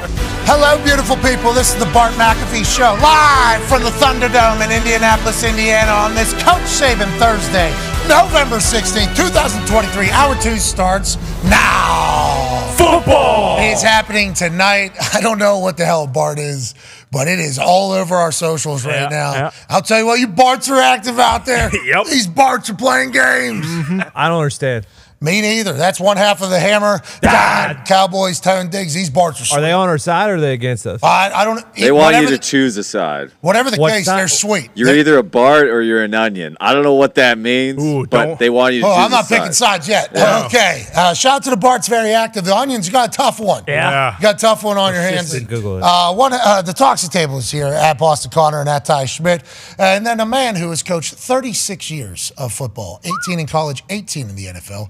Our coach, the People's Coach, Chuck McGowan. Hey, baby, Chuck. Joining us live from Anakin, Ohio, is a man who people say that Bart right there is fantastic. Oh, yeah. All time. He's a college football national champion, a Super Bowl champion, a Ryder Cup winner, a man who is a father of 10, a COVID survivor, and the current president of Ohio, A.J. Hawk. Yeah. Oh, still got the shades on. Still got the shades on. Yeah, I'm trying. I got a severe lazy eye that can only open about halfway, pretty much, usually. Yeah, let's peep So I that figured- eyeball. Yeah, let's see it. Can we see the eyeball? No, it was all right. It's not bad. I was trying to do it. Look, I can open my left one. That's not bad. We're back. Hey, it's getting stronger. It's getting stronger every single day. You should be proud of what your eyes are doing right now. Your eyes are getting better. Just a few days ago, we thought maybe you end up blind. Look at you now. Look at you now. Living. Living. That's right. Got about 30% of my vision back, and that eye's going to open up real soon. Are you utilizing it? Have you noticed that you've been utilizing it in life? Like whenever you're walking around the house, obviously you're not driving. That would be far too dangerous to be a one-eyed man behind the wheel, correct? Oh, there's no laws against that as far as I know. Whoa. That's a problem. Jeez Louise. Come on. I got two eyes, two working eyeballs. Don't worry about it. The sun coming up in the morning will hurt it a little bit. But what's going on? Is Coach Saban there yet? I believe he is sitting down momentarily, and it is an honor to talk to him every single week. Before we get to that, let's talk about tonight's game quickly, AJ, with you. Just your first thoughts. I want to let you know this office very jacked up about the game that we're able to watch this evening between the Cincinnati Bengals, who need a win. Started slow. They cannot afford many more losses, especially in this very tight AFC. And then Baltimore Ravens at home, favored by 3.5. Excited about this one, AJ. Excited about it. This is awesome. I mean, this is the time of year, what the atmosphere is going to be like. This would be an awesome game to go watch in person, but I'm pumped to watch it on TV. But what's going on with old Joe? We got a conspiracy going with his hand hurt or whatever? Yeah, so there was a video that was tweeted and then deleted by the Cincinnati Bengals account, allegedly, or a news station, where Joe Burrow had a wrap around his wrist. Whoa. He's not on the injury report. Not on the injury report. Oh. Now, he's putting something into that hand to hold it, so he's obviously very worried about how painful it all is. That could have been a copper sleeve. We have no idea what that is. Yeah. Bowling glove. Yeah, maybe he's going bowling in town. Baltimore's got some great lanes. Could be any of those things. Easy. Could be tape, just because he maybe has a tattoo. Interesting. But if he has calluses on his hands from working out too much. Everybody's saying he's got a hurt wrist, though. That's what people are saying on his throwing hand. You know what I say? Joe Burrow doesn't get hurt. No. Never. Other things hurt. Not Joe Burrow. Good game tonight, though. Yeah. I'm very pumped. Finally. Joining us now, ladies and gentlemen, is a man who is a 7-time national champion. Whoa. Just got done beating Kentucky so bad that everybody left the stadium. Coach Saban was reminded of from his team about what that means. You're beating them pretty good if everybody leaves the stadium. There's been more quotes and more things coming out from this man that not only builds our respect, but our admiration. Because not only does he spend time with us every single week, he has built a team back into being an absolute monster down there in Tuscaloosa. The head coach of the Alabama football team, Nick Saban. Yeah. How you doing, Coach? Great. How you guys doing today? Hey, we're fantastic. Chattanooga, here we go, huh? Here we go. This feels like one of those weeks where, we're towards the end of the season. Your team's playing great ball. You got Chattanooga sitting there. For people, Chattanooga's got a good ball team. Oh, yeah. They got a good ball team. Nobody's talking about them, obviously, for any big-type college football playoff like they are for you guys. But what do you say to your team about this particular game? And coming off of what you just did to Kentucky where, the team closed and kicked ass and continued to play great football and did what they were supposed to do, I think, in everybody's eyes, maybe not yours. What are you telling them this week about the Chattanooga game? Well, I think the big thing is people have to understand that, complacency kills momentum. We're a team that has kind of improved throughout the course of the season. So we've sort of developed a rhythm of how we practice, how we prepare, how we've been playing that creates a momentum. And, everybody that's played sports knows that, sometimes you're in a game and you have momentum and you play well and you lose the momentum and it's hard to get it back. Oh, yeah. So, my emphasis to our team this week has been, we need to keep the pedal to the metal, keep our foot on the pedal, and keep building on the rhythm and the momentum that we have. We don't want to lose that. We don't want to be complacent because, that'll kill our momentum in terms of what we need to do. So it's important for every guy, to do that internally and not, think that this is not a good team that we're playing. We played these guys in 2016, and I watched a film, and there may have been not too many guys playing for us that didn't play in the NFL, maybe all of them, just about, and not very many guys on their team that played in the NFL. And we're halfway through the second quarter, and we're behind 3-0. So that just kind of can tell you, how important it is to stay focused, have a passion about what you want to try to do, and have the mental toughness to be able to sustain and overcome adversity, because those things can be momentum killers.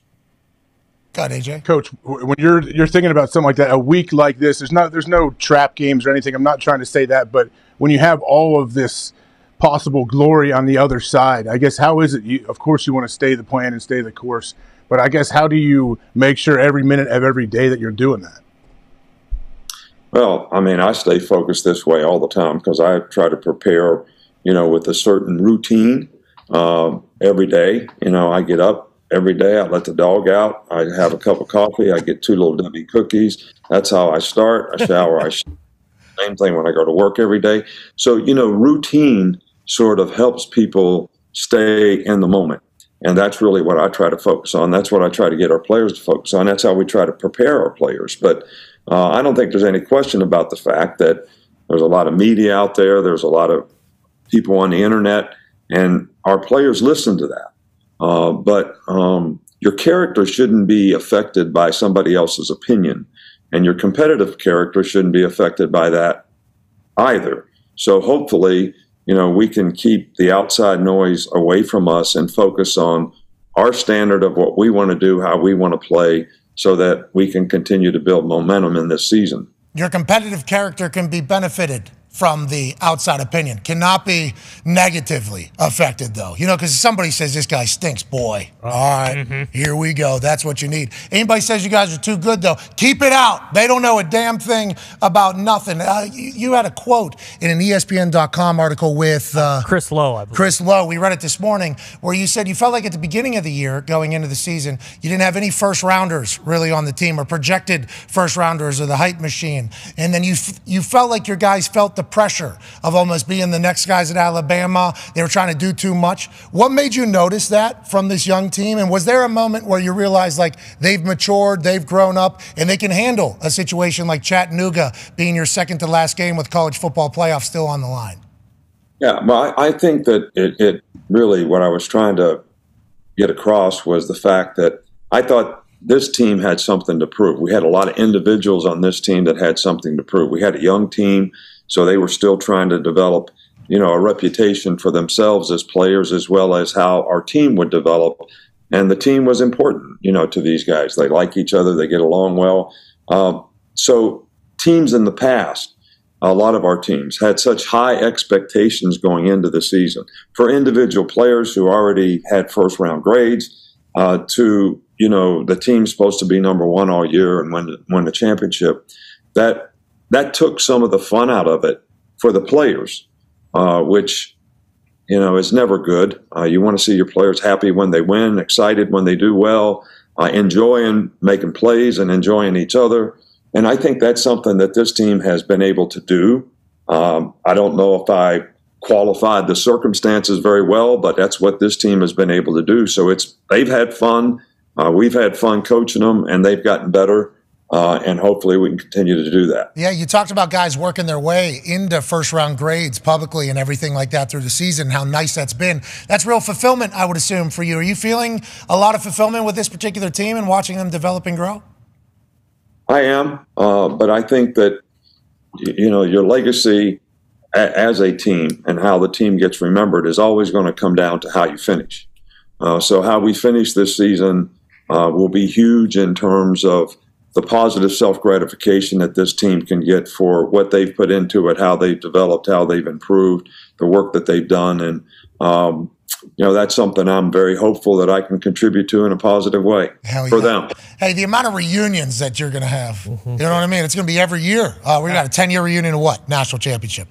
We got a 10-year reunion of what the next year? National championship. We got a 15-year reunion of what? That national championship we did the other one. Yep. Those are beautiful things. Those teams are bonded forever because of that. And you've obviously experienced that more than most folks. Ty has a question for you. Yeah, Coach, I believe on Saturday was the first time this season that the offensive line hadn't given up a sack this year. And you guys obviously just out-physicaled and dominated a very physical team on both sides of the ball. I'm just curious, how impressed have you been with the offensive line's kind of progression this season? And also, when you have some younger guys on the offensive line, regardless of, whether they're five-star guys coming out of high school or whatever it may be, is this usually about the amount of time it takes for them to kind of be battle-tested in the SEC and kind of realize, like, hey, this is what it's going to take to kind of get it done on this level? Yeah, well, I think, that's different for every individual. Guys develop and progress at, a different pace, a different rate. Some of it has to do with maturity. Some of it has to do with the kind of program they were in high school and what kind of challenges they had to meet. And some of it has to do with guys not really understanding, what do I really need to do to prepare to be able to play well? The mindset that you need to have to be able to play at a higher level. Because you got a lot of guys that have just been better than everybody else that they played against. So there was no significance to paying attention to detail. And now you get in college and you're playing against guys that are equal or better than what you're used to. And you got to pay attention to detail. You got to prepare. You got to do the little things right. And each guy sort of progresses at a little different pace and sort of realizing that. Everybody wants to play, but guys have to understand, what do I have to do to develop to play well? Because playing well is what really develops value for you in your future, and it's also what contributes to the success of the team. Is this about the time though, if they're battle tested? Like, when do you, like you said, it's each individual person. Do you think with this team though, like, hey, I feel like we've been through a lot. Well, we through the year, we've gone through this with you. When we went to Mississippi State, remember, we're on the road, night game, how are we going to do? We answered. Obviously, beginning of the season, bench quarterback, he answers. It feels like we had to run the ball, answer. Had to throw the ball, answer. It feels like, right? It feels like, huh? Well, so far, and I sort of told our players, they've taken care of business about every challenge, even when people wrote us off early in the season, when we made significant changes, like you talked about the quarterback situation. But everybody's answered the bell. We've always taken care of business, which I think you like that kind of competitive edge on your team. And hopefully we can continue to build on that. But to further answer the question, I am pleased with the progress that the offensive line has made. And I think they're playing together better now, communicating better now than they did all season. Go ahead, AJ. Coach, I want to get back to that morning routine you mentioned. I know it's been talked about, the Little Debbie's, everything. How long have you been doing that particular routine, and is there any kind of science to it, or whatever, you just enjoyed Little Debbie's in your coffee and your little morning? And how many dogs, I guess, have you gone through in that whole situation? We've gone through lots of dogs. Oh. But, I've been doing this for so long, I cannot remember how long. Somebody asked me that question, way back when, and I couldn't remember then. So, like I said to you guys before, I'm sure that back when I was growing up, they didn't have such things as obsessive compulsive personalities, but that like to do the same things in the same routine all the time and have everything in a certain order. But I'm sure that if I got diagnosed, that would probably be the... Yeah. I'm looking at your desk right there. Everything's perfectly... I mean, there was a little tablet. There was a little tablet that was kind of sideways on the right side there. That thing's going to get back into shape. We understand that. Is that every day, to AJ's point? Every day we take maybe Sundays off after game days, or every single day year-round? Birthday, Halloween, are we doing waking up, Little Debbie, everything? We're every single day, same exact thing. Every day. We don't take Sundays off, so not during the season at least. That's probably one of the most challenging days for you as a college coach. Is you got to clean up the last game, you got to grade the last game, you got to make corrections, and then you got to start on the next opponent. So at least you can make those corrections with the players on Monday, as well as start to install a new game plan for the next opponent. So Sunday is a really difficult day for us, and I might even eat a little extra Debbie, on Sunday. Oh, 3 Little Debbies. Jeez. You're powering through Little Debbies over there. I mean, just absolutely mowing them down. 2 by 2, 3 by 3, get in here. I appreciate that you're such a routine guy, because it feels like everybody that has massive amounts of success operate that way. Yeah. Just go ahead and slot down the greatest college coach of all time is another guy that does that. Speaking of coaches, Chuck Pagano has a question for you, Coach. Hey, Coach, I wanted to ask you about one of your former players. I don't know if you happen to catch, this was, well publicized, Minkah Fitzpatrick. This is the end of the Green Bay game. Green Bay's going down for a winning score. There's no timeouts left. There's 3 seconds on the clock. He's having a conversation with Terrell Austin, the defensive coordinator. I guess they were in cover 1, something that Minkah didn't like, I think, at the time, or thought that maybe we should line up in what we used to call end zone. You probably have end zone down there at Alabama, but I was just wondering, This is pretty cool because Terrell listened to him. This happens a lot in the National Football League, these conversations between coaches and players. I'm wondering that, did Minkah show up on campus with this amazing football IQ? Did this develop over time? And does this happen? And did this happen with you and Minkah down there where you listen to your player, a guy, as smart as Minkah, and something like this happen? Well, I think that, number one, Minkah came here as a guy that had great football savvy. And he's one of those attention to detail guys, and he wanted to learn as much about the game as he possibly could because he was really driven to be the best player that he could be. And, he had all the right, competitive characteristics. He was a great person. He did everything, was a good leader.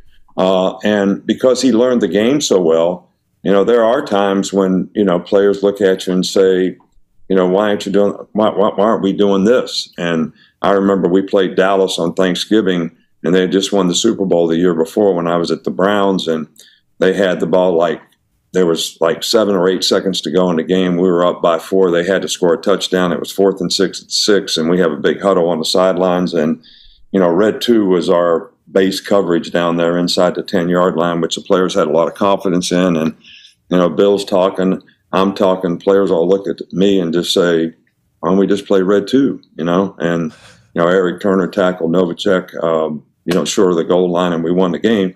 So that kind of input from players, I always welcome, as a coach, because they have to believe in what you're doing. So if you call something and they don't believe in it, it's probably not going to work. All right. So sometimes it's good to listen to hear what they have to say. And when you got guys like Minkah, who you have a tremendous amount of respect for, I always listen to those kind of guys.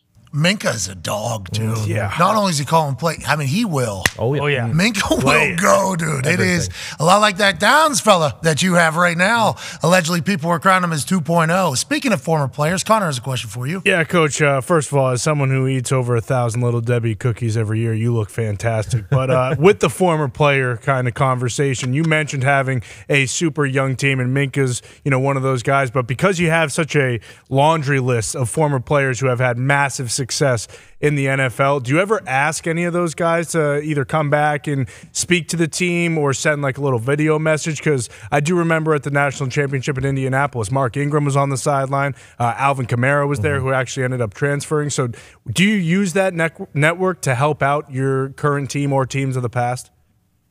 We have had several of our past players have talked to the team on occasion. But we have massive amounts of guys that, come back, and we welcome guys to come back, put them on the sidelines. We love it when they come back. They had a great experience here. They want to come back. They love the University of Alabama. They like the spirit here. They like the tradition. The fans love them, and they get a lot of positive self-gratification from it. So, we want everybody to feel like, when you come to Alabama, you're not just coming here for 3 or 4 years. You're coming here for 40 years, and how we can impact the next 40 years of your life and how people can help you actually do that. So those guys have all been great, and I love seeing them. I love when they come back because I appreciate all that they did to help us be successful here, and I'm happy for them that they're having success in their career. I'm not saying that you would ever need a closer in recruiting because it's been documented in movies and obviously on the football field. You're pretty good. You're pretty good. Any of the ex-guys ever get recruited to recruit guys for you? Or, for instance, Trey Johnson committed to Texas basketball yesterday on our show. He worked out with Kevin Durant this past offseason. Kevin Durant, obviously, Texas legend. There might have been a chance that Kevin Durant was like, hey, Texas is a great place to go. Is everything. Do you utilize that in recruiting with the boys that have been through Alabama? Now you're trying to get me in trouble with the NCAA because you're not supposed to use alumni influence players.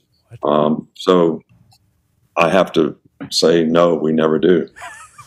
What? The NCAA, we're not going to get in. Actually, there's a question right now. Tone has one for you. That is bananas, by the way. Yeah. Can't use these guys that came in as 17-year-olds, their family trusted me to grow them into adults and men, and they became first-round draft picks and now have completely changed the trajectory of their entire family tree.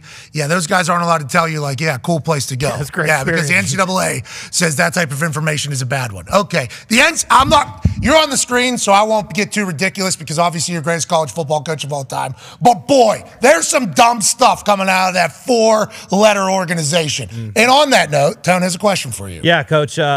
Kurt Cignetti, he coached with you, I believe, in your first 3 or 4 years at Alabama, was wide receiver coach down there before he left to go to IUP, and now James Madison. He has an undefeated James Madison team in their second year in the FBS, and the NCAA just ruled last night that they are not allowed to play in their conference championship. They're not allowed to go to a bowl game, which, could have been a New Year's Six based on being the best group of 5 team.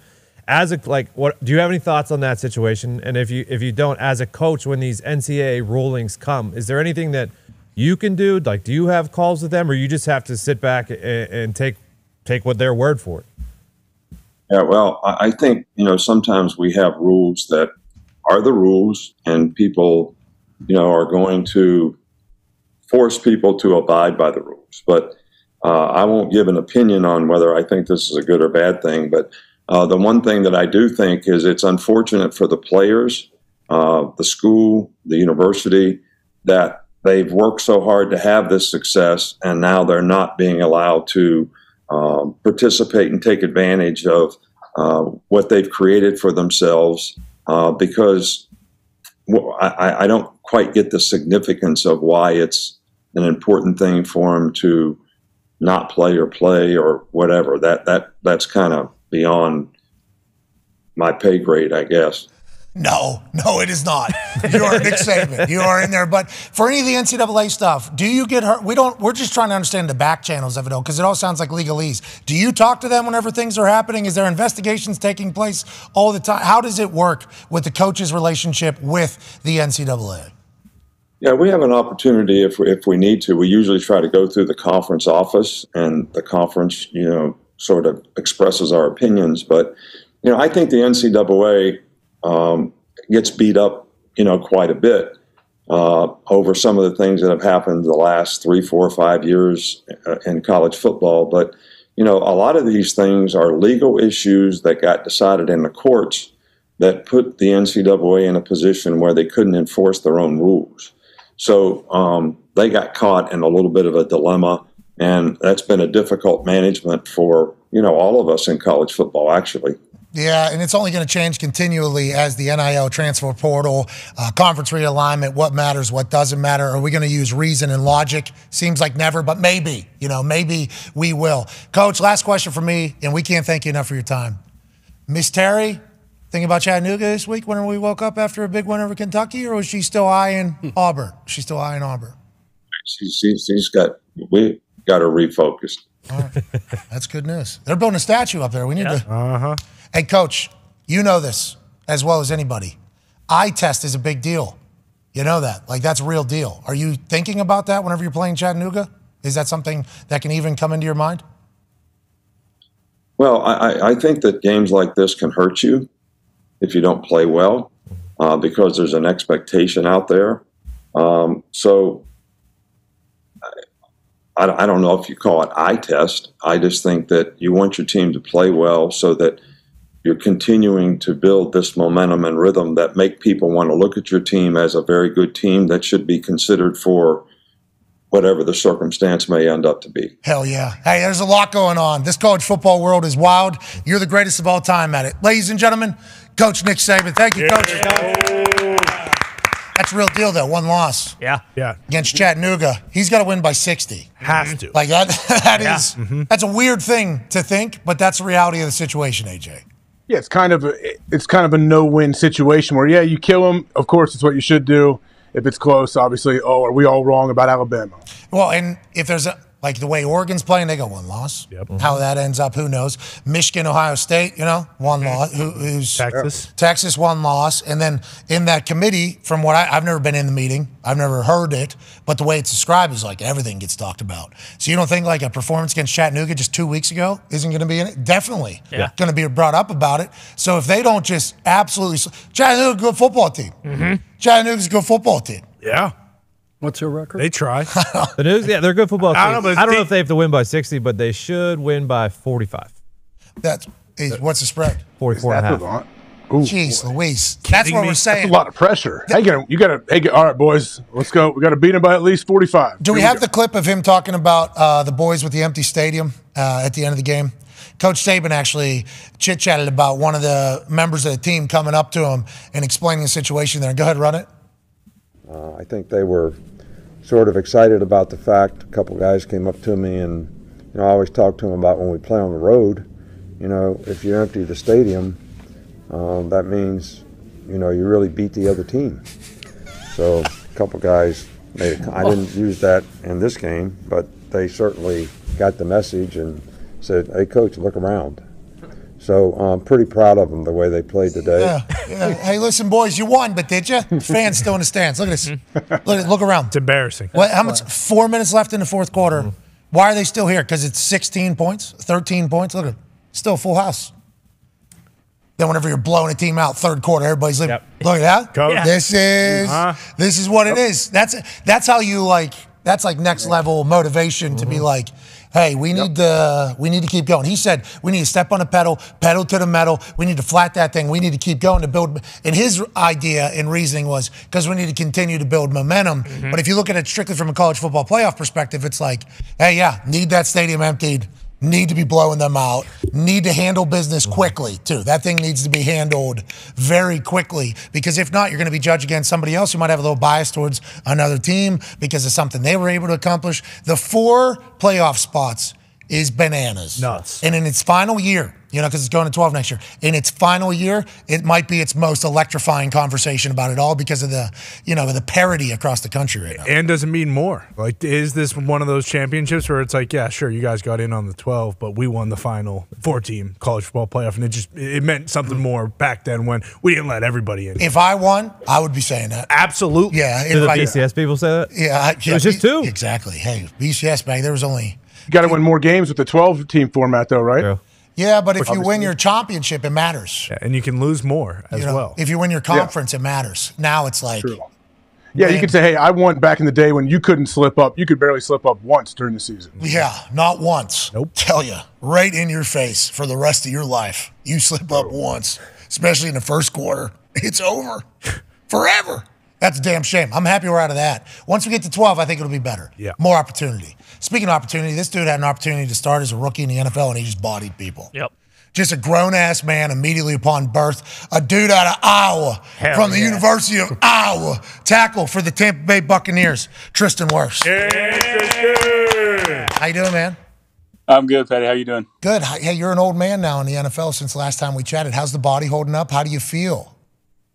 I feel all right. Ain't doing too bad for week 11, Hey, whenever you first got in the league, it was like easy. It was like a fish to water. You still feeling like? Yeah, absolutely. Just so easy blocking these professional athletes at the NFL level. How do you feel? Big time win, obviously. You had the ball in your hand. You were going. Are you getting better? Do you feel like a savvy vet at this point? Where are you now versus maybe the last time we talked to you a year and a half ago? I think just a little bit more comfortable. There's a lot of nerves, as a rookie, just about everything really. But now you just kind of settle in and treat it as business as usual. Go ahead, AJ. He was toting that rock, though. You know what I mean? Dude, yes, he was. And then afterwards, I don't know if you saw it, Bake. He's like, yeah, get the big train to rock, Bake. That's what he was saying. Get him the ball. Make him eligible, Baker. You can do that. Oh, yes. Look at this. Beast. And then afterwards is the best. I hope we have the, yup. Don't waste the moment. Don't waste the moment. You got it. Vita in the backfield. Yeah, you did. You looked incredible. You and Vita Vea at fullback and running back as a goal line package is something, maybe the next brotherly shove in that whole thing. Could you imagine that? Be sick. Why don't we imagine? There's a dry erase board right behind you. Go ahead and draw it up there. Go ahead and put it in there. I'll dial it up. Go ahead, AJ. Tristan, I mean, it's funny Bake showed up. I was going to ask you, what's it been like, playing with Baker there? Obviously, we get to see how his passion, how fiery he is on the field, and how much he loves to compete. Has it been what you expected? Yeah, I mean, it's been awesome from the moment, we first met. I think we had a great relationship, and being able to hang out outside the facility as well. But just the passion that Bake brings, every day, like you just saw, every day at the facility, it's incredible. Yeah, it's much different than Tom Brady, I'd say. Yeah, a little different. Yeah, a little bit. Yeah. And, what are the expectations though with your team? Obviously, you guys can beat anybody. You started the season. Here we go, much better than anybody thought. Had a little bit of a moment. We feel to be back. Expectations are we can go do this thing, I assume. Yeah, absolutely. I mean, the division's kind of up for grabs, so it's just being on top of the details, being on top of the little things, and locking in this third quarter of the season, and coming out on top. Connor, go ahead, pal. Yeah, Tristan, when it comes to the team as a whole, do you guys feel like you're kind of hitting your stride right now? Because it is kind of that portion of the season where football gets, the most important, and also in your division, everything is very close with the Saints and Atlanta at times. But do you guys feel like right now you're getting hot and you're kind of more confident than ever going into this back nine of the season? Yeah, absolutely. I think what was tough, having that week where we had like a week 4 bye week. We started out hot with the three W's, and then we went on a bye week, so it kind of blew that flame out we had for a little bit. But just getting back in the groove, getting back in the swing of things, and getting on a hot streak, and kind of just taking off from there. Speaking of a hot streak, go ahead, Ty. Yeah, Tristan, first and foremost, go Hawks. Wish you were still in Iowa City. We could really use you this year. Just curious, listen, I know, hey, you got to focus on the NFL. You guys are trying to win a division right now, but do you pay much attention to what's going on in Iowa City and Iowa? And do you think all the shit that Iowa gets for their offense being kind of as bad and inept as it is, which wasn't really the case when you were there, but I guess the seeds were kind of starting then. Do you think that's warranted? And just do you have any thoughts or opinions on Iowa, who is, fingers crossed, going to be playing for a Big Ten championship here in a couple weeks? Yeah, I try and watch Iowa every Saturday. How do you watch that? What do you watch? It's like rugby, just scrumming around. He's an Iowa boy. Yeah, good punting. Tory Taylor, great punting. Dog. Yeah, those are my boys. I trained with those guys after my rookie year. I went back to Iowa and trained with them. But at the same time, they kind of were fed a shit sandwich this season with all the stuff that was going on, like the whole stuff with Brian and coming out in the media. But at the same time, the Hawks are 8-2. They find a way to win. KF finds a way to win. And I love Brian. I love KF. I'll die for those guys. They gave me an opportunity from a small little town, and I'll always bleed black and gold. But 8-2, we'll see in Indy. Big Ten championship coming right up in Indianapolis. Go ahead, AJ. Hey, well, I'm curious what it's like to try to block out Vita Vea every once in a while if he tries to rush off the edge. We watched his high school highlight film of him playing tailback the other day. Yeah, and that guy obviously has unbelievable feet. He's an unbelievable athlete. Yeah, his high school running back tape is not fair at all. That shouldn't have been allowed. But also as a tackle blocking Vita, he just did it this past game against the Titans. He went out to the defensive end spot. That's impossible. If you got the slide coming to you, maybe. Yeah, look at this. It's not fair. That was an L1 right there, too. Yeah. At 3:15. Clean. Just clean cut. See ya. Chris Berman would lose his mind if this was happening. And we just saw you get the rock this last week. I'm telling you, you two in the backfield, right next to Bake. Why not? We don't have a tackle anymore, but who cares? We can run over anybody. Yeah, could you imagine being a freshman or sophomore in high school and you go to your Friday night game and then you get a tackle Vita Vea? Come on. In Hawaii, too. You're just out there on the island having a good time. Yeah. I'm going to have a good Friday night lights. Yeah, I'm going to play football. It'll be fun. I love football. The first week, Vita Vea, 320, running back. Faster than you, stronger than you, and not scared to run. Yeah, it's tough. That's the story always comes up about you being a high school wrestler, and then you and Lindenbaum, kind of getting better. It's you big dudes are so athletic these days. Why is that, you think? Why do you think you guys have been able to evolve into such freak athletes as opposed to back in the past where the joints wouldn't be able to do anything that you guys do now? I think just kind of a little bit, being able to play all these sports that we did growing up. I played football, baseball, wrestling, and track. You get exposed to different movements, different things. It makes you a better athlete. That's what I try and tell kids all the time: is play as many sports as you can. All it's going to do is help you. Yeah, you guys aren't supposed to be that big and that athletic. Speaking of big and athletic, coming right up, Chuck Pagano has a question for you. Tristan, how you doing, man? You got a couple of my former coaches in there coaching. Joey Gilbert. Oh. Yeah. Is he down there? Who? Joey, is that your meeting room right there? Yeah, he's not in here right now, but yeah, Coach Joe's my favorite. Does he still walk the way he was? I mean, that guy. He got a knee done, right? So he's like 6'3". Is he like 6'3" now? Dude, he was the picture of old school medicine. Nice. Great dude. Unbelievable guy. Tell him and Goody I said what's up. Hey, huge challenge, obviously, this week. Jeez. Uh-huh. Outside of the feet. He's got them both fixed. Good for him, dude. 6'3". That's what I'm saying, because he was literally. He's working out, right? A lot, Tristan. Is his weight good? So he got his weight. Yeah, he walks all the time. Every morning I see him walking. Yeah, that's because he used to not be able to. I mean, good for Joey. Hey, congrats, Coach. Yeah. Him and Goody, great crew. There he is. Good dude. One of the best dudes of all time. You can have a beer or 10 with him for sure. That's a good guy. Good guy. Anyways, go ahead, Chuck. Hey, so huge challenge coming up against the Niners, right? And just picked up Chase Young like they didn't have enough, rushers. And you watch that Jacksonville tape. I looked at that Jacksonville game and shoot, they got Bosa and Chase and lined up in the A gaps as a double mug look. What kind of challenges are you expecting in this one, and how big is communication going to be for you guys up front trying to handle all these looks? Yeah, I was kind of saying the biggest thing for us is staying out of third and long because the Niners try and get the lead and then they unleash the dogs pretty much. They let their front four eat. So if we can keep it in third and manageable and slow those guys down, with maybe some quick game or just some stuff that we don't need a 7-step drop for is going to be huge. So definitely staying out of third and long is going to be great. And communication across the board, on the road in San Fran is going to be huge for us. The old adage is like tackles can't sleep the week of insert name of two great pass rushers.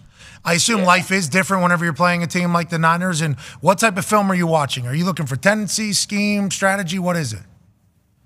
Just their moves, really. I mean, we know, like everybody and their mother knows Nick Bosa's got one of the best first steps, in the NFL. So for me and Luke, it's just going to be getting to our spot square and shutting down his power. We know he always tries to lift the outside arm. So shutting down his power, and then reacting to everything else. And we know Chase Young's a power guy.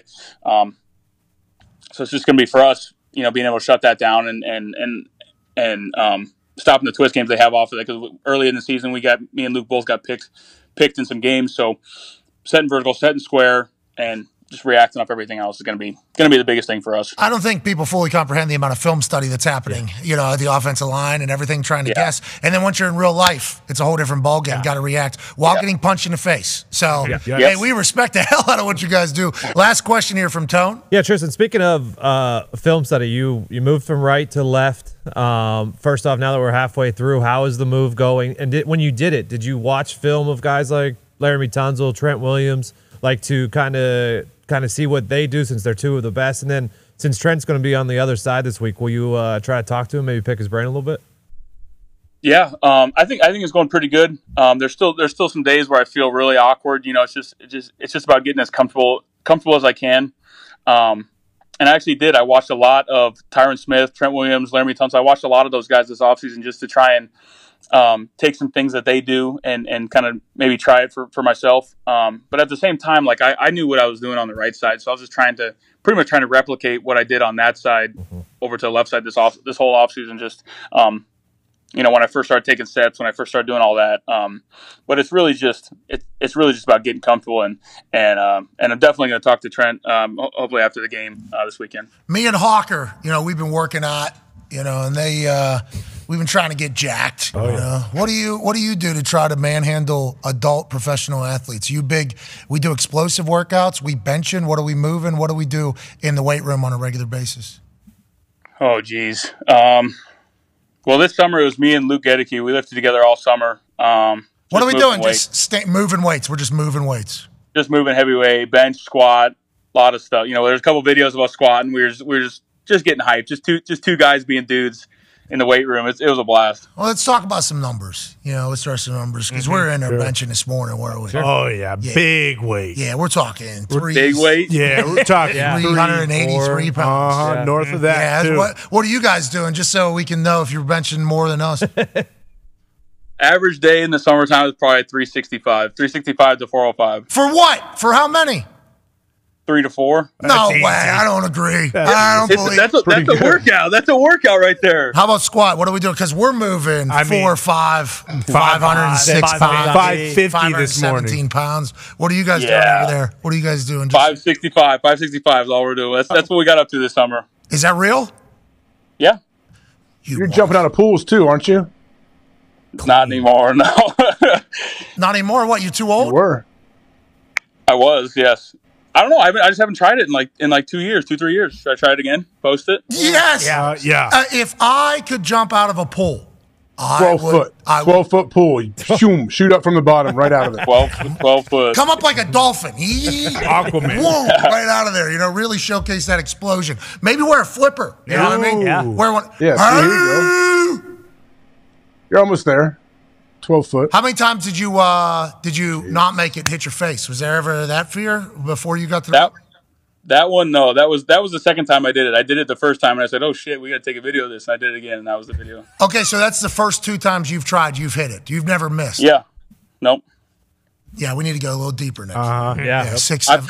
I tried 4 feet because that's 3.5 feet. I tried 4 feet like 2 years ago, and I scraped this shit out of my shin. So I was like, that's kind of when I hung up the. Yeah, smart. Yeah. Maybe we don't. We got a big week coming. Maybe don't do it today. That's for sure. Yeah. Hey, we appreciate you, man. You've already been an All-Pro. You're a legend and clearly one of the most gifted athletes of all time. Can't wait to see you with the ball in your hands more. Let's make sure Baker knows that. And we can't wait to see you have continued success, pal. Thank you, guys. Ladies and gentlemen, Iowa Hawkeye. Hey, they're tough to watch, dude. Like, I understand you're watching. They're tough, though. You know what I mean? A lot of snoozers out there for the Iowa team. That's getting a W, though. That's all that matters. That's right, baby. That's right. That's Iowa football. Born into it. Tristan Wirfs, ladies and gentlemen. I guess that is the only conversation that should be had. Yeah. Are you winning or are you losing? That's right. 22-zip, right?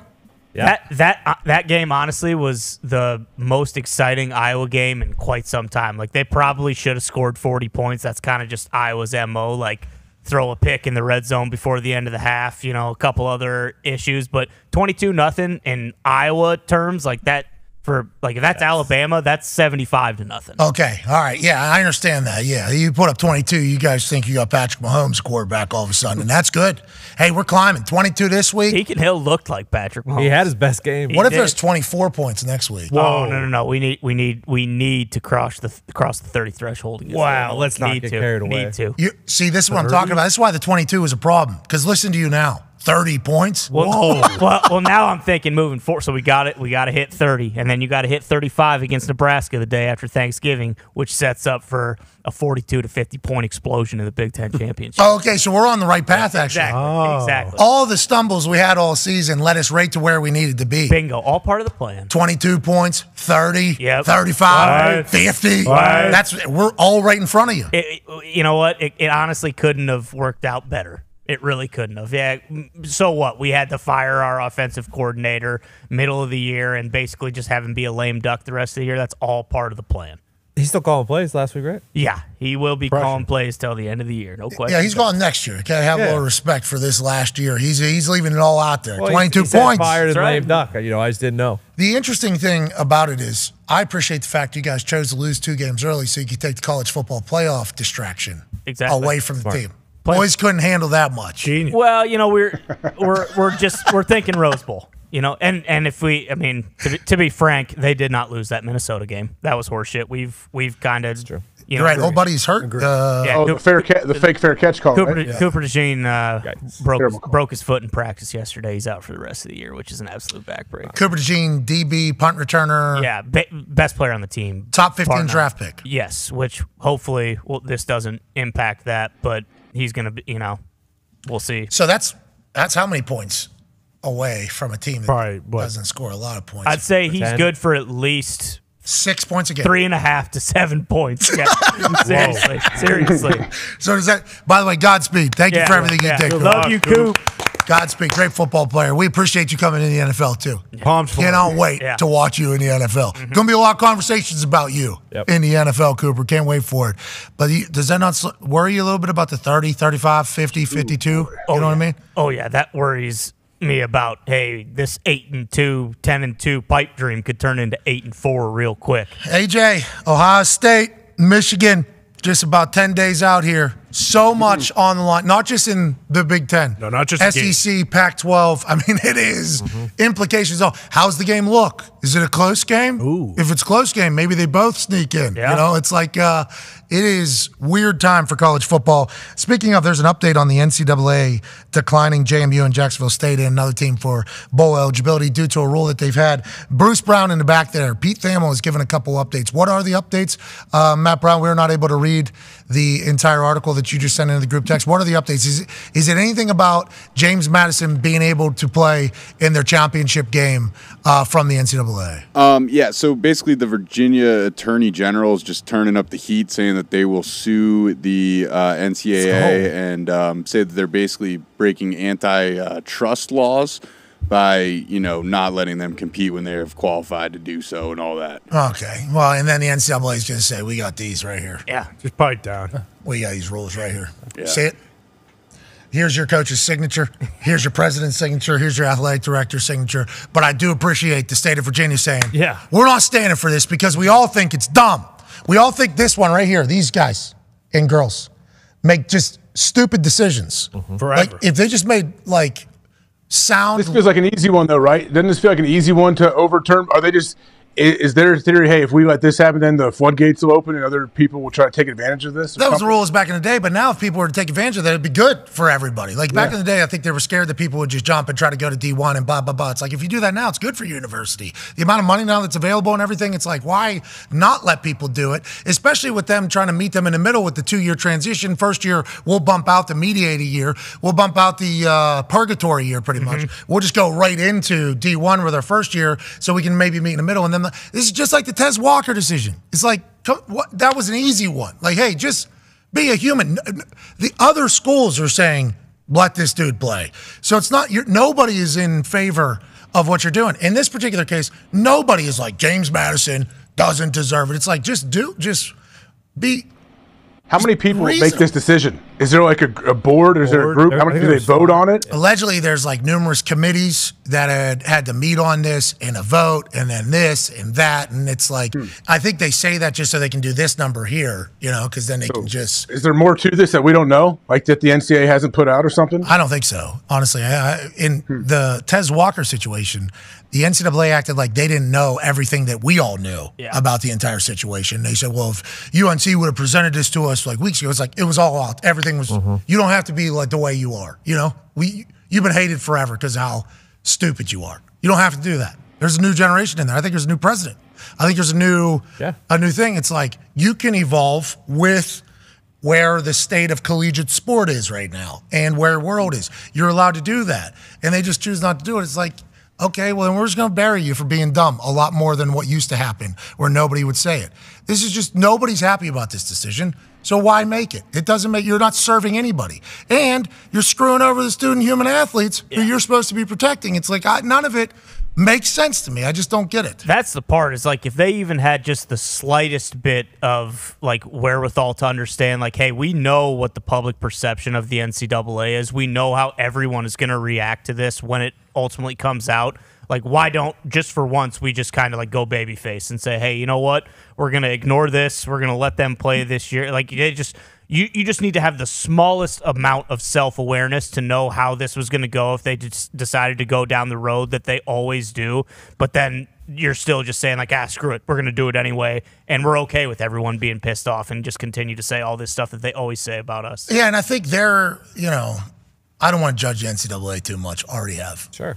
But I don't want to judge them too much more because I don't know the humans behind the scenes. How many are there? How many humans are there involved? Numerous committees. We went down there. So one of the rookie obligations here, whenever you're in Indianapolis Colt, was to go see the NCAA facilities. And then we sit in a boardroom, and I'm just like, I have a toothpick in my mouth. We just got done eating some food. It was ribs, I think, so I had some shit in my mouth. Sure. I sit down, and this person from the NCAA comes in and says that I need to take the toothpick out of my mouth if I want a job. And I said, I don't want a job. I'm here to punt balls. I have a job. I'm here to. So they were coming in to tell us about how we can maybe get a job at the NCAA. They had no idea. They ran into Colin Clardy, who went to Brown, who hated the NCAA, did like a research paper, I think. Donald Brown was not the biggest fan. Austin Coley, I don't think. Feely Moala, I don't think they knew what. So it just became us in a verbal joust with a different committee from the NCAA. I don't think they did it ever again after our class. It's awesome. But it was one of those things where I think they love that they have power. I think the people that are there love that they have power, and anytime they get an opportunity to in there, they're gonna. What do you see here? They're gonna pole dance like, well, everybody's just gonna hate you. So hope you continue to just do dumb stuff so we can all have something we can rally around. And that's that the NCAA makes dumb decisions for no reason at all. There's no positive at all in any of it. Shout out to the NCAA. You guys have been doing it a long time. Been doing that a long time. That's right. Congrats. Selling out arenas to the same old song. Consistent. Dumb decision, stupid decision, ineptitude at the highest level. See you tomorrow. Live from James Madison. Goodbye. Nailed it. Right on the cue. Hell yeah. You probably haven't been back down there, have you? Where is that? NCAA. Fuck them. No, I didn't want to. I hated them in college. What did we You guys always did that? They took all of the drafted guys to the. Was it like a recruiting trip for them to try to? No, it was like it was a part of like player development. Like it was the same group that you remember. You had to do like those classes with somebody. Yeah, you had to do those. I got you. Yeah, where you get to the NFL rookie. They probably want you to say, "Hey, can I come have an internship here in the off season and all that?" Yeah, they were trying to introduce us to something that because we're athletes and we're in the city. Maybe introduce you to some people. It was not that way. It did not go that way. It did not. Well, if a guy walks in like that and tells you and speaks from such authority, that's just tough to do, especially to young athletes too. Yeah. Hey, shut up. I don't want to work here. They made me come here. I did not choose. Could you fucking imagine you had that one of guy's- those meetings inside West 56 early on like that. What's wasn't it? that? Which one? It depends. There's numerous ones in there. The very first one? Yeah, people walking in and just telling me something always goes really well. God. Always. Why would we start a relationship like this? Why would it was? I don't know if we were the right class to go in there either. You know what I mean? Because at West Virginia, I watched Pat White and Steve Slayton, and I know Noel Devine came in afterwards and everything, but I watched Pat White and Steve Slayton build that entire place. I mean, just new stadium, new buildings downtown, and obviously the academia people aren't appreciative most times. I think in West Virginia they were, but that whole stadium and the campus. More people wanted to go to school there because we're on national TV. Then they're hearing about the good times that we're having. So that, maybe a group of humans started flooding in there. West Virginia it blew up while we were there. Lucky to be there. Basketball as well. The basketball team was doing their thing. First Pitt Snoggle and the boys. Missoula. And then it transitioned into Missoula and Joe Alexander and everything like that. It was Deshaun Butler. It was a good time. Huggins. Bob Huggins. He came in afterwards. He came in right afterwards. He was after you, right? Oh, you weren't there with him at all? No, as I was leaving, he was coming in there. But I watched this all happen, and Pat White sold, 400,000 number 5 jerseys, probably. At least. And he wasn't allowed to get anything for it. Steve, he didn't have the massive, profitable NFL career. Steve Slayton, obviously, he got drafted. He made some money. I'm happy for it. But he didn't get to see it. It's what Steve Slayton could have done at car dealerships his freshman, sophomore year around West Virginia. So I was mostly pissed at the NCAA because I felt like they were fucking over a couple of my friends through this entire thing. And then you start just hearing this is how it is. It's well, it shouldn't be. I think it's stupid. But I think I'm not the only athlete that's ever had that idea. I'm not the only one that's thought that. But in that meeting, there was 6 or 7 of us that all felt the same exact way, and it was just a firing squad of that NCAA coming in. Oh, this committee's for eligibility. So what do we do on a daily basis? We look into da-da-da-da-da. Do you do anything to help anybody or anything?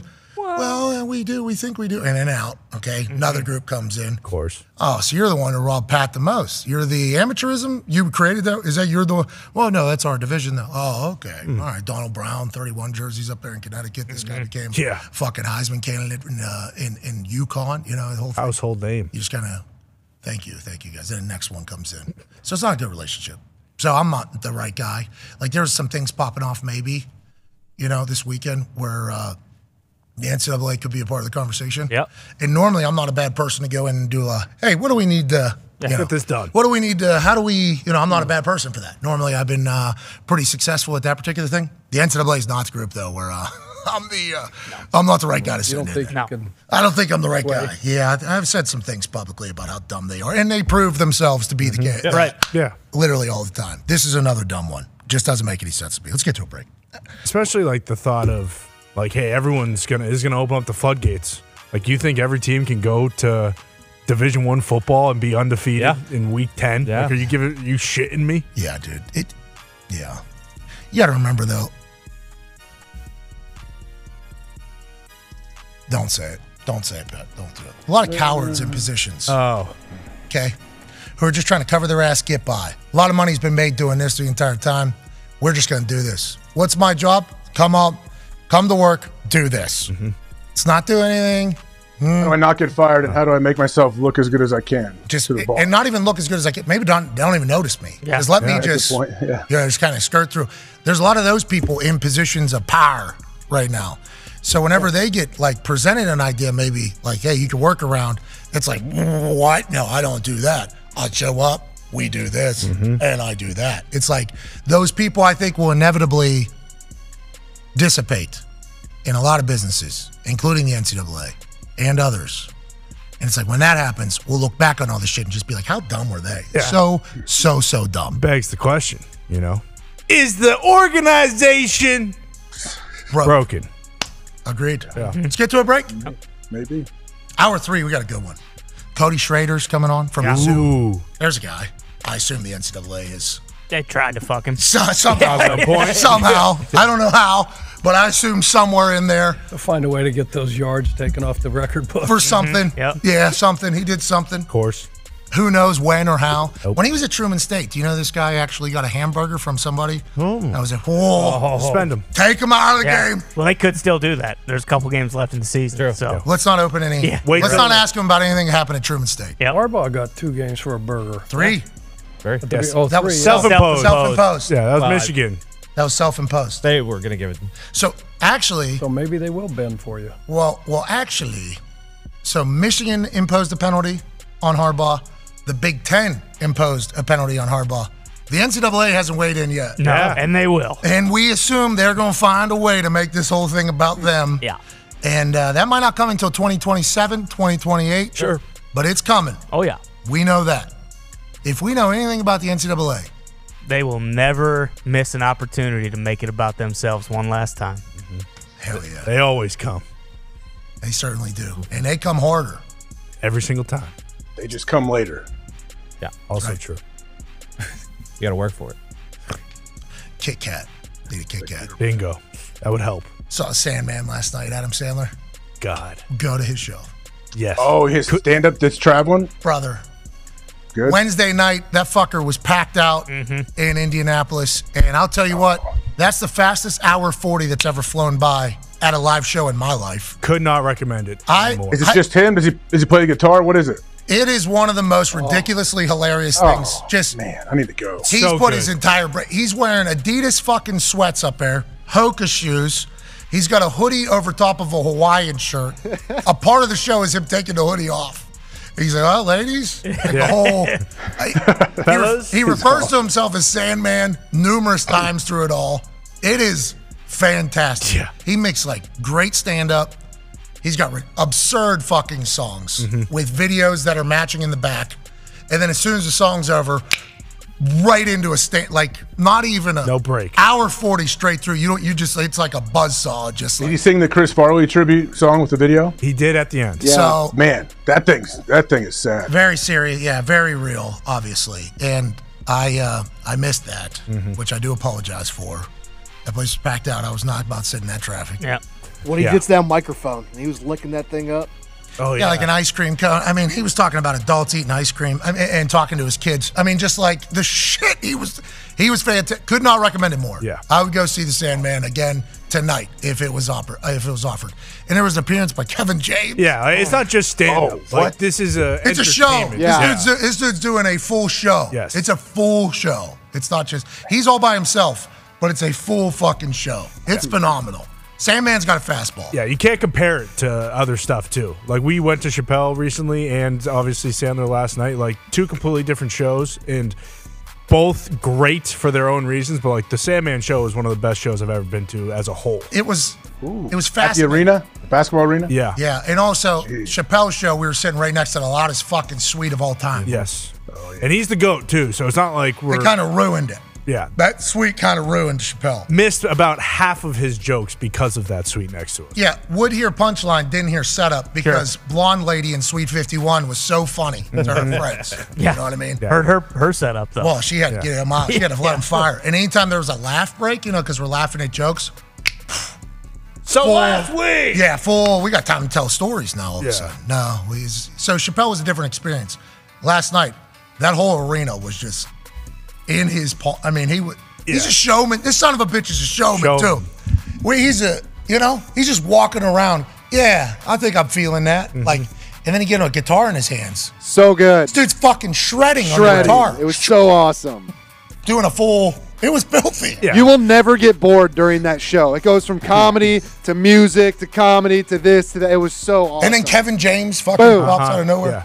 Did he do some stand up? He used to be a stand up, or he was. I saw him play some music. It was yeah, he could go. It was phenomenal. He was there to play the bongos, AJ. Yeah, it was phenomenal. Yeah, I love that, man. And to the gentleman in the second row, just going forward when you go to comedy shows, you know, you can say I love you once, and then just sit down and shut the fuck up. Well, old buddy with 2 beers early became a part of the show because he was acknowledged early by Sandman. There was a couple times Sandman goes, "What does that say?" All right, I was sorry. Yeah, it was really cool. And then right into a joke. Like so good. It was maybe the smoothest I've ever seen. Yeah. It was phenomenal. It was, yeah. He's in Memphis tonight, I believe. You should go. You should definitely go. All right, let's get to a break. It was awesome. I mean, he has 5 different costumes too during the thing. Yeah. Never leaves the stage. So. That's Sandman, baby. The one old buddy who came and gave him his green tea too. Like there are a lot of cameos that you might not expect going into it that you get when you are there. Yeah, it's a full Sandler world. Yeah. It was cool. Is there an opener? Oh, yeah. Okay. 2 of them.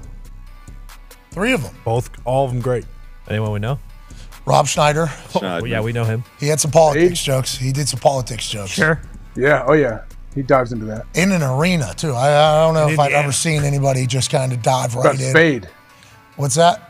Was David Spade there? Got a shout out. Obviously, Spade got a shout out. One of the jokes. It was good, dude. Yeah. It was good. Hey, way to go. With how much shit he has created.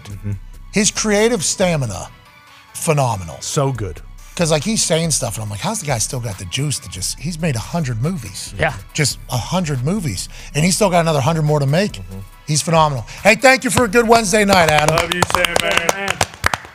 All right, let's get to a break. On the other side, we'll break down why hockey is awesome. We'll talk to Cody Schrader. We got Kirk Herbstreit. We got Coach Chuck Pagano's picks. He is currently 7-2-1 on Thursday Night Football picks. We will ride the Paisano train into another glorious evening of beating up ESPN Bet. Be a friend, tell a friend something nice. It might change their life. Take 5. What's up, y'all? It's Pac-Man Jones, and we back with another session of Undercover Dog. He's an undercover dog. He's an undercover dog for sure. My first dog is Devin Singletary. This week he had 30 carries for 150 yards. He's quick with his cuts. He's in and out his breaks. He got more yards against the Bengals than Derrick Henry, Nick Chubb, and Chris McCaffrey. My second undercover dog is Bowie Maffei. And this play right here sets a franchise record. 7 games, 7 sacks. You will not forget this name. My third undercover dog tonight is Mike Ford. He had 2 PBUs, 2 tackles, and an interception. I don't know if you guys got to see this guy. He's very physical as a corner. Check out this play right here. Brown fans said this play changed the game. But check out the next play. Hit stick and a pick. That's why he's my third undercover dog. On Twitter, hit me up. Hashtag undercover dogs. I'm trying to find all the undercover dogs around the league.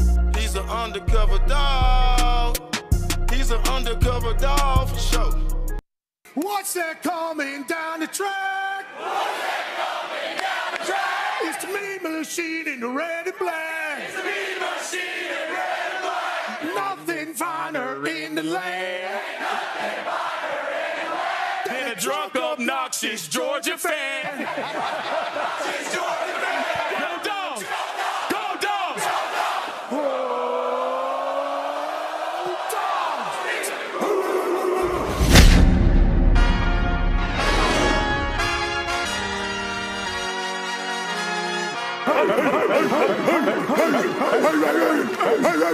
Then you go to pick up a box and a bong falls out of there. What, do you have anything to say about that situation, or what do we got going on? That was not a bong, first of all. Oh, the head coach of the Georgia Bulldogs, Kirby Smart. In the SEC, you got to do that every week, man. It's No, easy this year. Like I said, there's an open invitation. Call Greg Sankey, come down here and get you some of this SEC if you want it. Be careful what you ask for. Yeah, I'd like to make a small contribution to the Marine Corps Scholarship Fund. Give at least $15,000 and see if Richard will match. I'll match. $15K from Match. us. Awesome. $15K from you. We need Dick Smith, FedEx CEO, Yep. $15,000. That's $45,000 to the Marine Scholarship Fund. And I believe today is the 248th birthday of the Marine Corps. So, University of Georgia legend, ladies and gentlemen, Matthew Stafford.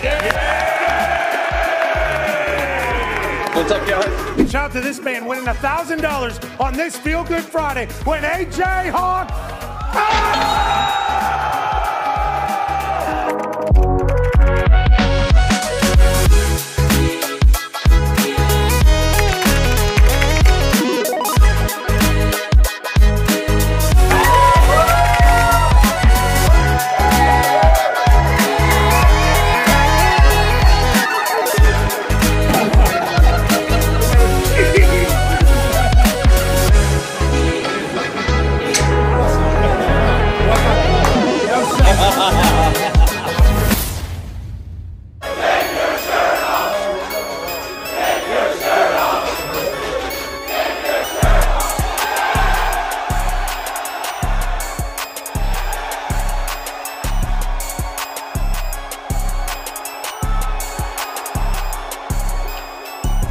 There's a few older white ladies that told me I did not deserve to wear the G on my chest. And they said I needed to get out of Chuck's Seafood Restaurant. This is David Pollock's town.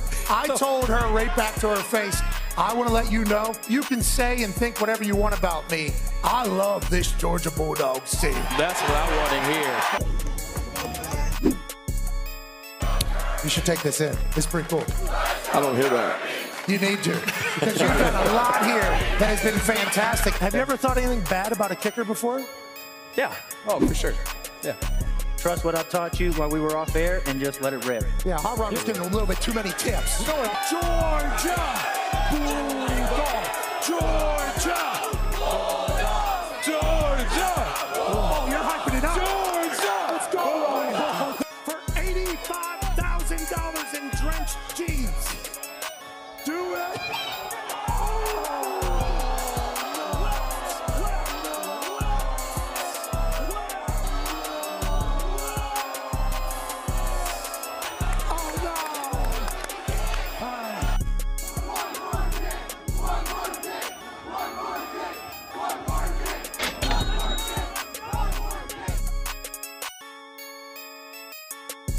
Any place that says we are the drunk, obnoxious fans, and any place that barks at everybody when they see them, that's a town for me. I got the Bulldogs winning big today. Yes, sir. Yes, sir. Yes, sir. Yes, sir.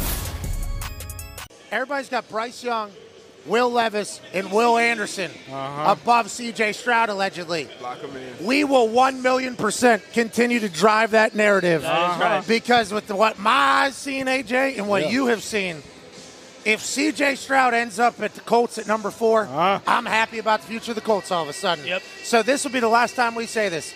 C.J. Stroud is the best quarterback in this draft class. That's right. For sure. We are massive fans of them. And whenever we say whatever we say over the next few months before the draft, we would like it to not be held against us because we know we are a part of the entire system here. And we need C.J. Stroud and Indy. Have to have him. Plus, it's really fun to say Stroud. Yeah. Yeah, we need him to go Dahn to the 4th pick. Yeah. Right. Do you think they have to trade up? Because Texans are right there at 2, and, you know, those are the 2 quarterbacks of the future. Well, I'll tell you what, there's an opportunity and a chance for us to move, too. We got a lot of pieces to the puzzle that aren't necessarily going to be there in the future, probably. You bundle that with the 4 overall pick, I think you could maybe move up to 1. Yeah. And then you get C.J. Stroud. Hey. Why? Let's go. This show stinks, and the fact that you listen, we are very, very thankful for. The all all-time leading tackler for the Green Bay Packers. You pig! Damn it! Be a friend, tell a friend something nice could change their life. Sport!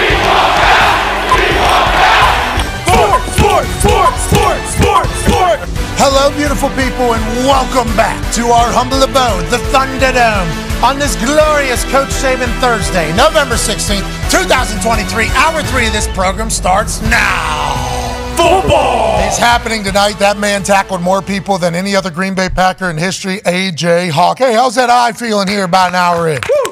Feeling pretty good. We're on the mend. We're going in the right direction, I think. I like the fact that Coach Saban was just chit-chatting with a guy in sunglasses on a random Thursday afternoon in his world. And, you know, he had that eye. Oh, yeah? Yeah. About a week ago. Yeah. It's starting to heal up. A little bit.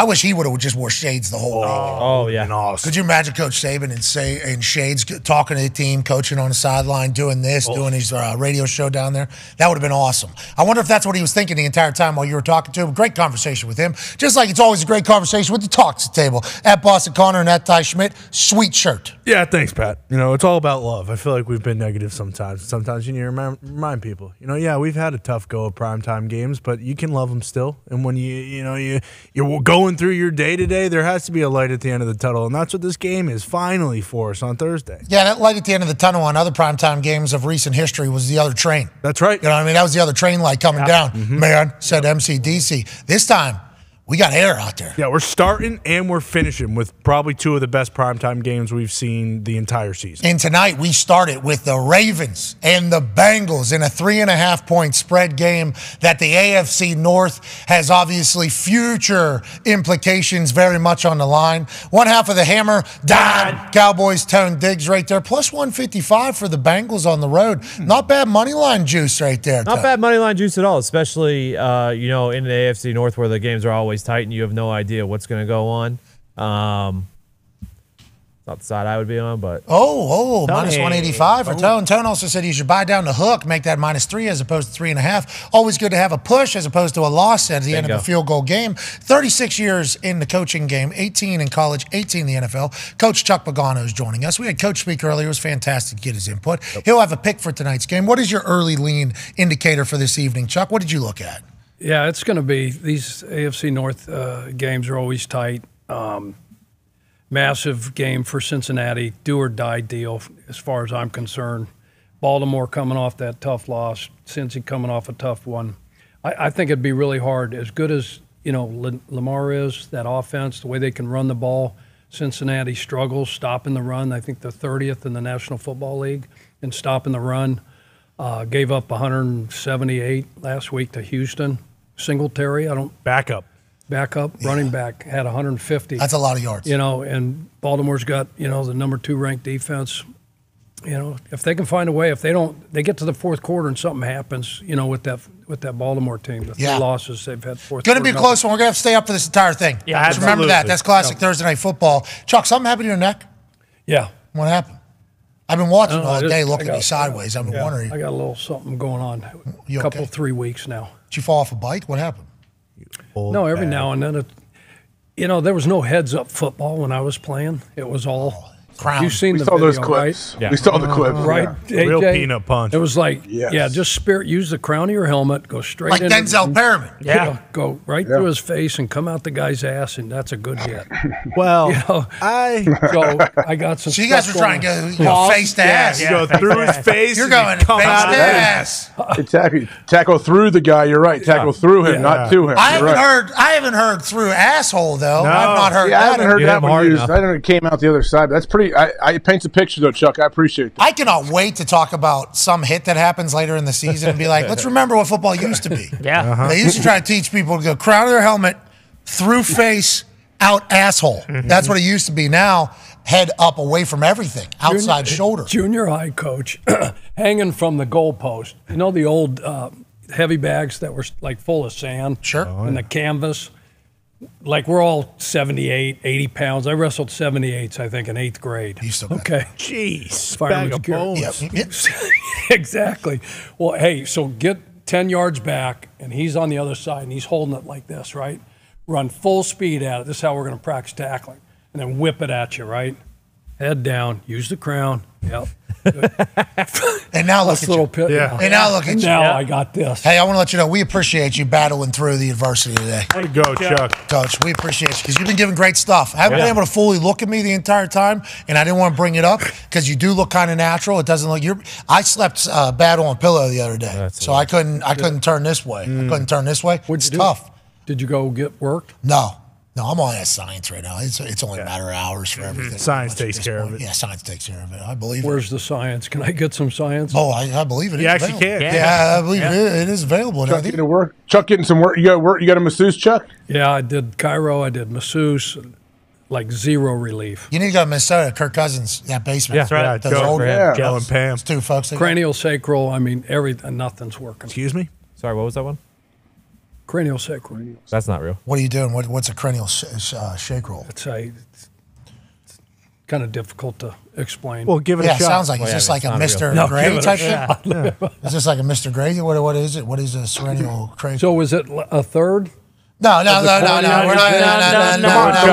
Tell us about the cranial plate roll you got. I can send you an ice helmet, Chuck. That'll help a little bit. Talk about the old shit you do. Yeah, what is this? What is It's this? just somebody holds your head and they hold it a certain way, and your brain inside your head's going like this, and they hold you a certain way, and they do this, they do that, they push here, poke there. concussion. Is this dark And then room? they What is get it? it- You getting they get it- shock therapy?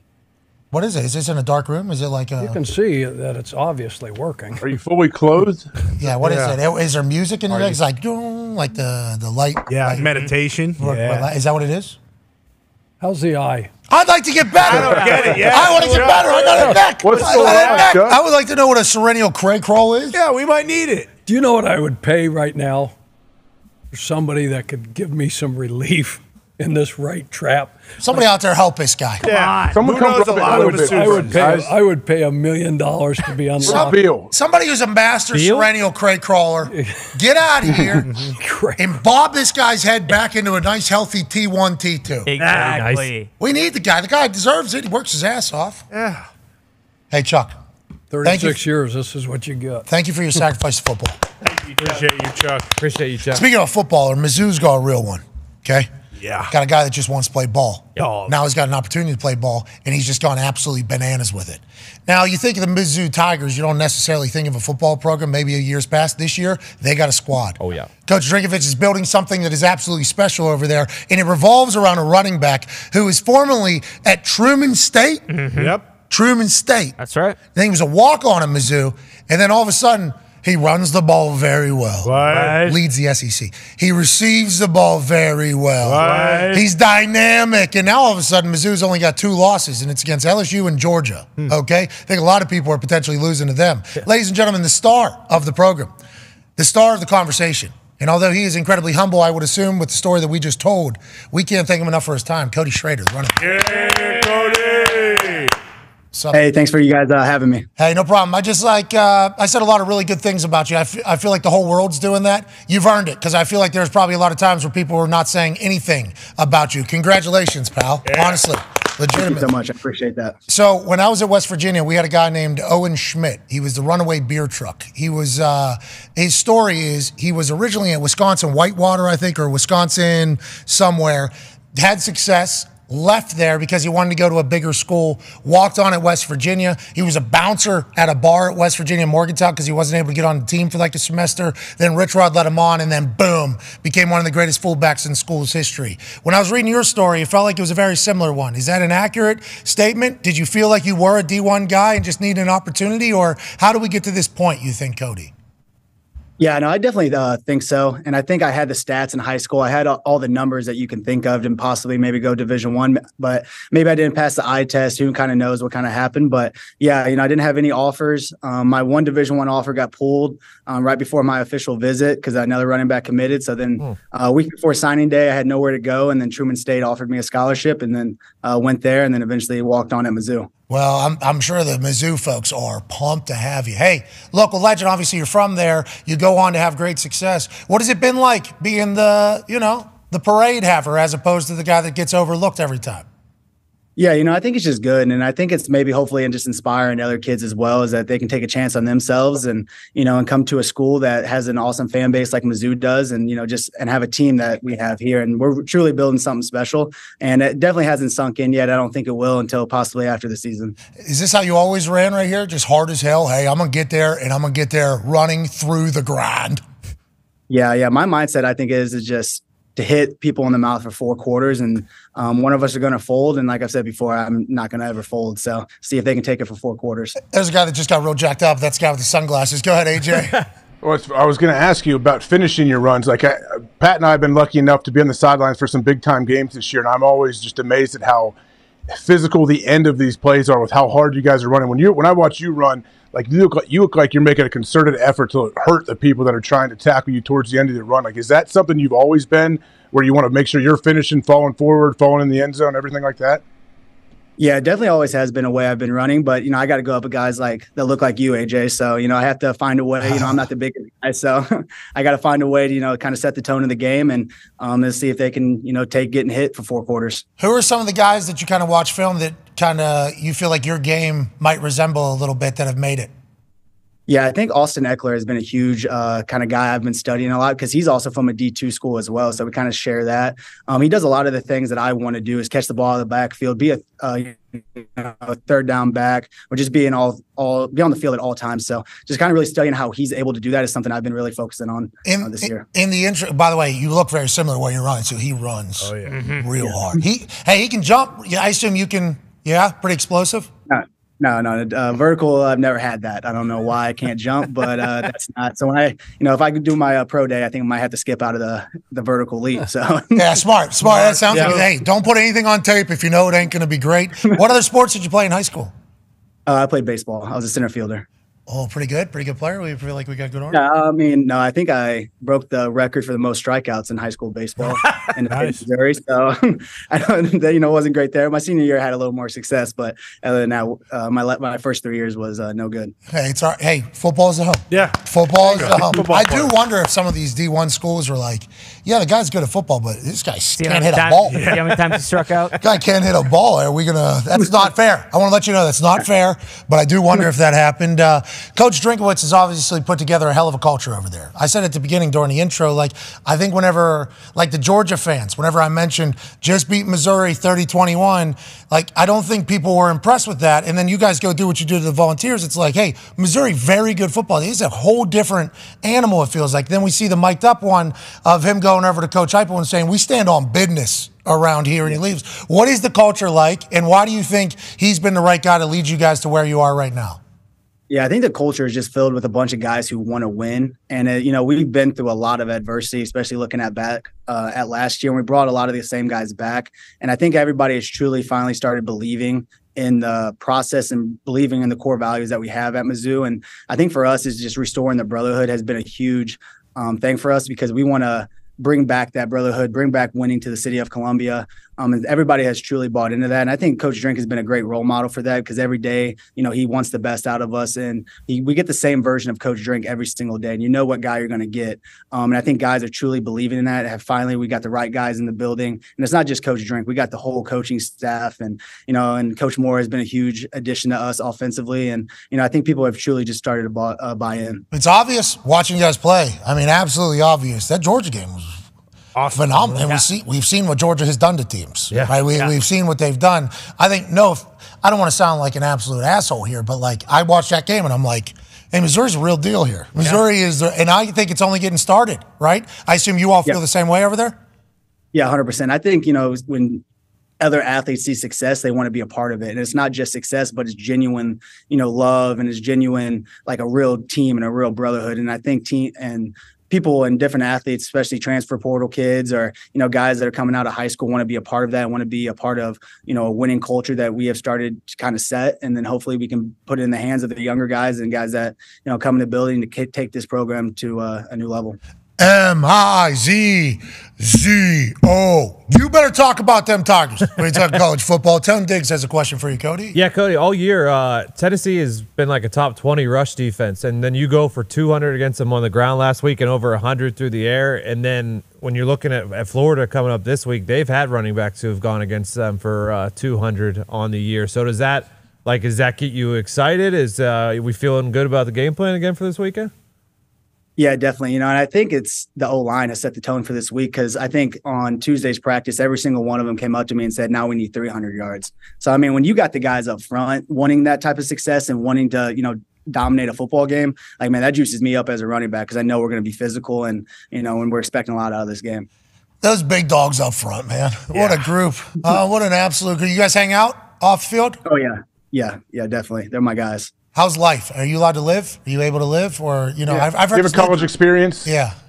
No, I've always been one of them guys that, stay inside, never really go out, celebrate wins. I got to go out last weekend with Brady Cook, our quarterback. But other than that, man, we stay inside and we're really boring. That's probably one thing I wish I could take back is you're not the only one, dude. It's like everybody in this generation. You're not allowed to, pretty much, because, if you were to have a good time and celebrate what you've worked your entire life for, that could all go away very fast. Yes, Cody. As somebody that almost did that, yes, you're 100% right. You're doing the right thing. You're doing the right thing. Connor has a question for you. Yeah, Cody, I assume you got plenty of friends at Truman State, and so I don't want this to come off the wrong way, but how much fucking worse is D2 than the SEC? And was there a transition? What's your problem? No, I'm just curious. I'm just curious because everyone's there's so many different ways you can phrase that. I know you got friends there, but I know, and that's why I said I don't want to offend anybody here. I'm just saying, like, when you look at it from a zoomed out view, is it like, holy shit, I should have been rushing for 1,000 yards a game at Truman State? Or what are the thoughts there, at least once you first got kind of ingratiated into the Division I SEC college football? Yeah, I think the one thing I will say about D2 football is that those guys love the game of football, because you don't have full ride scholarships, you don't have NIL, so you're around a group of guys, man, that just love the game of football and just want to win, want to hit people, and just love the game. But when I got to Mizzou, it really wasn't a huge transition for me besides the speed of the game. And once I got more comfortable with the speed of the game, then everything starts to kind of slow down, and now you can play faster. But definitely, you're playing against first round draft picks every week in the SEC, so you're going up against some really good dudes. Hey, tell me about your kicker. This guy feels like a legend. Kicker? Yeah. Yeah, I don't think he can't walk around Columbia without getting bothered. But yeah, no, he's been huge for us all year. We know as an offense that if we get him in the 60-yard range, that we can kick a field goal. So he's, I assume, hilarious human being. I'm just kind of assuming that. Dude, yeah, he's one of the most funniest dudes I've ever been around. So, and he's got a weird personality, I would say. So it's I don't know. I feel I don't know if all specialists kind of have that. Maybe you could speak about it a little more. But come on, Pat. Watch your tone. Cody, watch your tone. Watch your tone right now. But no, he's a great kid, and yeah, we definitely are lucky to have him. Yeah, specialists always got to be different. If you're not, you're probably not going to be able to handle the job. You know what I mean? Got to have some sort of moxie, I think, if you're going to handle it. And he's bounced back. Yeah. I mean, he's gotten a lot better too throughout his stay over there in Mizzou. I'm incredibly proud of that guy. With a lot of people talking a lot of shit about him. Yeah, and he has the best celebrations, I think, as a kicker. So, seeing his celebrations there. Hell yeah. Hey, do your dance. Do your dance. Going. AJ, go ahead, pal. Cody, what's your guys' practices like? We heard Kirby Smart told us last week they have Bloody Tuesday where they get out there and they really mix it up a lot. What's it like during the week in season for you guys? Yeah, Tuesdays we call them Toughness Tuesdays, and that's the day in full pads. We're going, good on good, against the defense, which that's always fun with how dominant our defense is. So, yeah, there's a lot of big hits on Tuesdays, and then on Wednesdays, you start tapering it off, and just a shell practice on Wednesday. They hitting you? Are you getting hit? Red jersey on you? Yeah. I'm, I always try to sway them to put me in a green jersey, so Tyron Hopper's not out there smacking me around. But Smart, what is it? I assume you enjoy contact. You play D2. We love ball. You love it, yeah? Do they have to taper you off or no? Yeah. Our running back coach Sloop has to, taper me off at practice because I'm always trying to practice the whole 21 periods, take every single rep. Don't anyone hit him. Don't be hitting your running back in practice. Yeah, we don't need to. Already getting enough hits. Getting enough hits. We don't need to lose them, especially on the year that you're having, especially with how great the team is performing. We appreciate the hell out of you, man. Enjoy the rest of your Thursday. Yeah, thank you guys so much for having me. Hey, hair's clean too. You got good hair, dude. I appreciate that. Oh yeah, you get that thing faded once a week. What are we? What's yeah, every Wednesday, I get faded up and try to look good. So I think that's one of the biggest differences too. Before from D2 to SEC is that your appearance means a lot more at Division I and D2. You don't care what you look like. So you guys have a barber there? We don't have sometimes they bring barbers in, but we have a local guy that a lot of the guys go to. It seems like he does pretty good work. Yeah. Well, you got a beard too. Yeah. Oh, yeah. Clean. Hey, you look well, man. You look sweet right now, dude. You should feel good about it. Appreciate you, Pat. Hey, keep it going, ladies and gentlemen. Cody Schrader. Yeah, He does pretty sweet. Oh, yeah. Perfect. The fade is nice low on there. I can't do the low because my head's too large. Got to go high with that thing. But feels like that barber's got to figure it out over there. Yeah. Oh, yeah. And I owe money. I wonder what it is over there in Mizzou. What do you think? He's got trying that. to build it. They got that number one wide receiver good in who the was past. from Missouri Luther Bird. a couple years ago. Yeah, Luther. Bunch of pass rushers come out of there. Was it Brad Banks back in the day? And they had some defenders too come out of there. What was the stand on business thing? I didn't want to put him in the situation. I don't know. I tried to look it up before the show because I saw the clip and I was like, that's awesome. Was it something about getting blown out before or something? Oh, scoring late or something? I wonder because I think Reese said something about They that. did get killed last year. There's a rule in Missouri. I just looked it up because I had heard about it. Is if once you commit to an in-state school, so like say you commit as a sophomore in high school to an in-state school, you can immediately start receiving NIL money. Okay. So like that's a big thing in I'm Missouri. FaceTiming Reese Davis right now. Yeah. Nice. That's a big deal. Yeah. Yeah, it is a big deal. That's a good deal. He might be traveling. Check his Instagram. Reese, we're live. We're live. We are live. I'm with you, but I'm watching. I'm watching your show now. Don't do that, Reese. We need people to remain smart in the sports world. Please stop watching our program, okay? Hey, quick question for you. What was the I stand on business thing from Coach Eli Drinkowitz to Josh Heupel after the game at Tennessee, Missouri? I'm not 100% sure, Pat. I do think it was about that, but I was just actually just got a text and a group text from Eli and from Stanford Steve, so I can. I think it was because Tennessee scored with like a minute to go, but I'm not sure where the. I don't know if it came from Tombstone or what. Okay. Hey, we appreciate the hell out of you. All right, brother. Thank you, Reese. Is that from Tombstone? I've seen Tombstone. I love think Tombstone. it's a Drewski meme where he walked up. meme. Yeah, I think.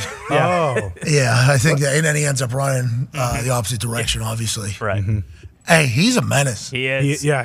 He's doing it. He is everywhere, dude. Yeah. How about Kai the jail stream? Did you see that? Oh, yeah. It makes its way into my algorithm. I'm so happy every time I look. I'm like, these people are doing it. Yeah, it's nuts. This is big brain stuff. Yeah. Krishan was keeping people up with her snoring. I mean, did you see the Drewski thing with What names are you guys saying? Bingo. You need to learn a little bit more. Tony. There's a lot of brain. There's a lot of big brains out there right now. If you just try to find them, I watched what was that, like 22 minutes of Theo Vaughn yesterday. Mm-hmm. That was fantastic. He's unreal. He's bad. Dana White on.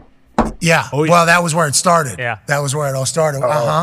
Middle school kid. Yep. He's talking about Dana White's new business deal, obviously, that he made, and that's where it started. Was him, Theo saying to Dana, yeah, so what? They want to give a couple cans, and that's where. And then we went right into the old YouTube. Yep. Here we go, Theo's greatest hits, and buddy, they kept going one after another. Had to leave. Oh, yeah. Didn't want to. Had to leave. Yeah, you need to start exploring the internet a little bit. I think I need to start exploring. We're on the internet enough, dude. Yeah, but I'm in Will my. Smith okay? Should I look into Theo? They suing. Is what Jada said. Exactly. 2 words. I didn't know Jada Good. said. So they're back. Why that's is good. she still speaking? That means they're back together. Like they're what I'm- standing. They're supporting each other. That's great. That's what I saw. She said, "We suing," is what she said. I was like, "That's the first time you said we." Yeah. Interesting. Holy hell! Yeah. Talk about Right. a team. It's been I, you. Will's you. got to be so happy hearing that. Think about it. Well, yeah, I'm Will's sure been he hearing is. a lot. Yeah. Only she's allowed to slander his name. Yeah. That makes more sense. Only she's allowed to. I don't know. Listen, that was Fresh Prince of Bel-Air. We need you to come. We need you, Will. Need that one back. Come on. Men in Black too. To save the world. Sure. Independence Day. Wild Wild West. It's happening again. What was the Speaking of- word she was doing? Entanglement. Yeah, only she's allowed to do that. Well, no, I heard. No. Yeah. Let's move along. Will Anyways, has there's a quite- lot coming out there. There is. Just need. Hey, Will. We good luck out there, Will. Allegedly. Don't Good believe luck out there, Will. everybody. Good luck out there, Will. We do love Will. Will was such a huge part He was. of like an entire generation. Yeah. Remember him Still running is. them boots? Oh, yeah. in Men in Black before. Men in Black. Was Men in Black 2 when he comes to the door faking drunk? He has a great role in that. Oh, are you talking about what's the drunk superhero?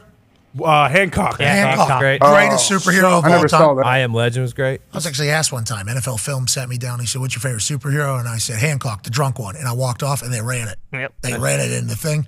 And I got a bunch of people that tweeted me like 6 months later. They're like, "Your favorite one's Hancock." It was like, at that time, it definitely was. And now that I think back about it, yeah, Hancock was a dog. Yeah, he was. Will Smith, we need you, dude. We need you, Will. Good luck, Will. He's going through it. What's the one that he gave the eyes? AJ could use one. The eyes? All the organs and. iRobot. Oh, 7 pounds. iRobot was one of his. 7 pounds. 7 pounds. You see, that was Hey, he'll great make you one. cry That's too. tearjerker. We'll make you cry. Not, Pursuit of happiness. not as much. Yeah, but not as much as Chuck might not know about Will's current dealings. Yeah, Or Chuck, does he? have you heard? Conversation. We don't. It's not true. Just that he and his wife are, standing in solidarity. He wasn't getting murdered. He was doing the murdering himself. We don't know if that's a lawsuit or not, but we do know that there's one coming. Is what. So we as somebody who's been a part of one of these in the past, we need to tread lightly. We don't know. They Not said the- we. She said we yesterday. Not the only thing coming either. Well, More stuff. allegedly. More stuff. They would have been More apart. though, right? information. More stuff, of course. Talk Allegedly. about going in the mouth, coming out the ass, Chuck. You're talking about hitting people hard. Yeah. That's Exactly. old school football. Bingo. That's Football old field, school yeah. football. And that was That's Will. what he was talking about. No, that's No. Will's that's old even movies. possibly That reverse it a little is bit. Will's how- old movies. Let's move along. He laying hands? There's like a lot going on about Will's life, and you don't love it. But like, As long as he's happy. as long as he's happy, we don't care. All we Yeah, care. you're right. Yeah. As long as Will. Thank you for your dedication and commitment to our entertainment. Yes. Will. Thank you, Will. As long as you're happy, Will.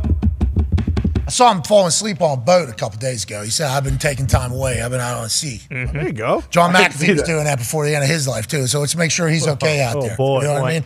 We don't need everybody out at sea all the time. Where are his boys? Who's? Will Smith. Well, they got the bottle, water bottle. Did Chris Rock comment? His So- boys, he has one boy, one girl, right? For those that wonder, Chris Rock, after the whole situation, went on a comedy tour immediately after the Will Smith thing. Oh, yeah. And the person he went on tour with was Dave Chappelle.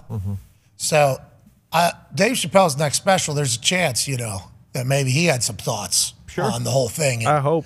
And I'm assuming if old Chappelle's talking about it, it's going to be hysterical. And I think Chris Rock has that for the rest of his life to utilize as a comedian forever. Anytime. Couldn't even fathom what's going through his Probably loves it now. All right, before we wrap up today, we have to do something that I am.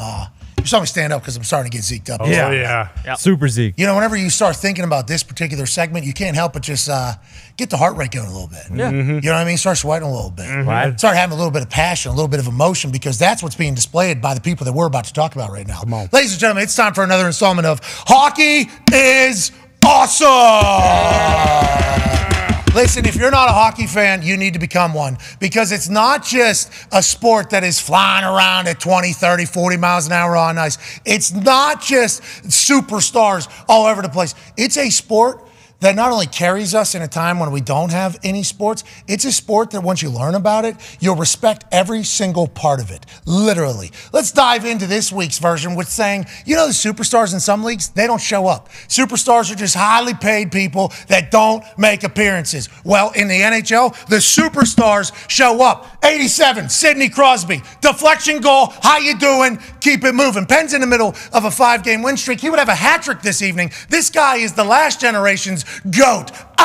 So clean with the touch. Top Ched, how you doing? You can't stop me. But once again, Sidney Crosby's supposed to do that. Had a hat trick this night. Yeah. He did, because he shows up not only for the sport, for his team, for the city, but because that is what hockey players do. Let's go to the next one, Connor Bedard, right? Has this guy shown up for his team? A lot of hype. He's supposed to be the next LeBron James. He's supposed to be the next Sidney Crosby. He says, don't you worry a thing about, me.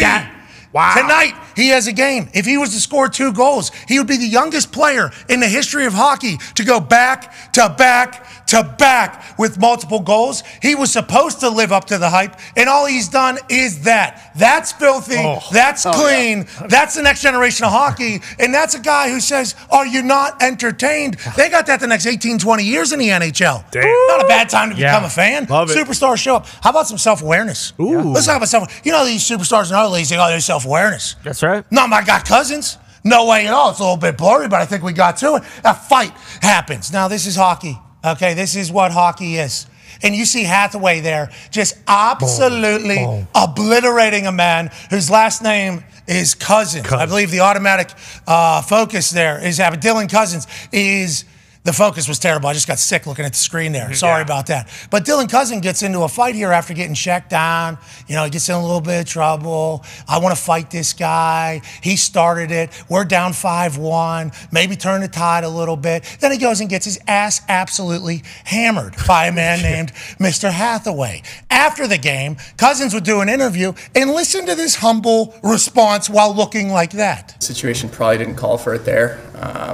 I let my frustration get the best of me, and you know, I kind of went after him, and it escalated a lot quicker than I prepared myself for. And I think I need to know kind of who I'm going up against, and be a little smarter next time for sure. Yeah, Garnet Hathaway is a dog. And I think Biz and the boys at Spit and Chicklets say, you got to check the game notes. This is something to Young Buck here who's trying to become a bruiser. He threw Marshawn by the head a game before this one. He is a guy who's trying to get in. Just need to know who I'm starting to fight with. You know, because it's Garnet Hathaway. I don't know if you saw him. Good form on this one. Oh, yeah. Clean. It was back, face. Back, face. Back, face. Right. That's a big deal in hockey. Huge. And if you could do that well, you're going to have a job for a long time. He's trying to get there, but his nose says, let's do it against the right guys. Let's do it against the right guys. Speaking of fighting, is everybody doing it out there? Think so? No, there's just a couple tough guys, aren't there? Are goalies fighting people? No. Well, that's not what Mr. Swayman out of Alaska in Boston is doing. Now, granted, anytime there's a little bit of a scrum near a crease or near a goalie, there's going to be some antics because you don't come that close to our goalie ever. They're a prideful bunch. They're a loyal bunch, and they will fight you if you fuck with their goalie ever. Swayman, though, says, okay, the boys want, how about you? Goes down to the other goalie, says, you want to come fucking dance? Let's do this. I'm feeling myself. Now, that particular goalie was from Quebec, playing for Montreal, in Montreal, had the opportunity to go fight an American goalie, wouldn't do it because the Alaskan Swayman is a motherfucking dog. So you got goalies that'll fight.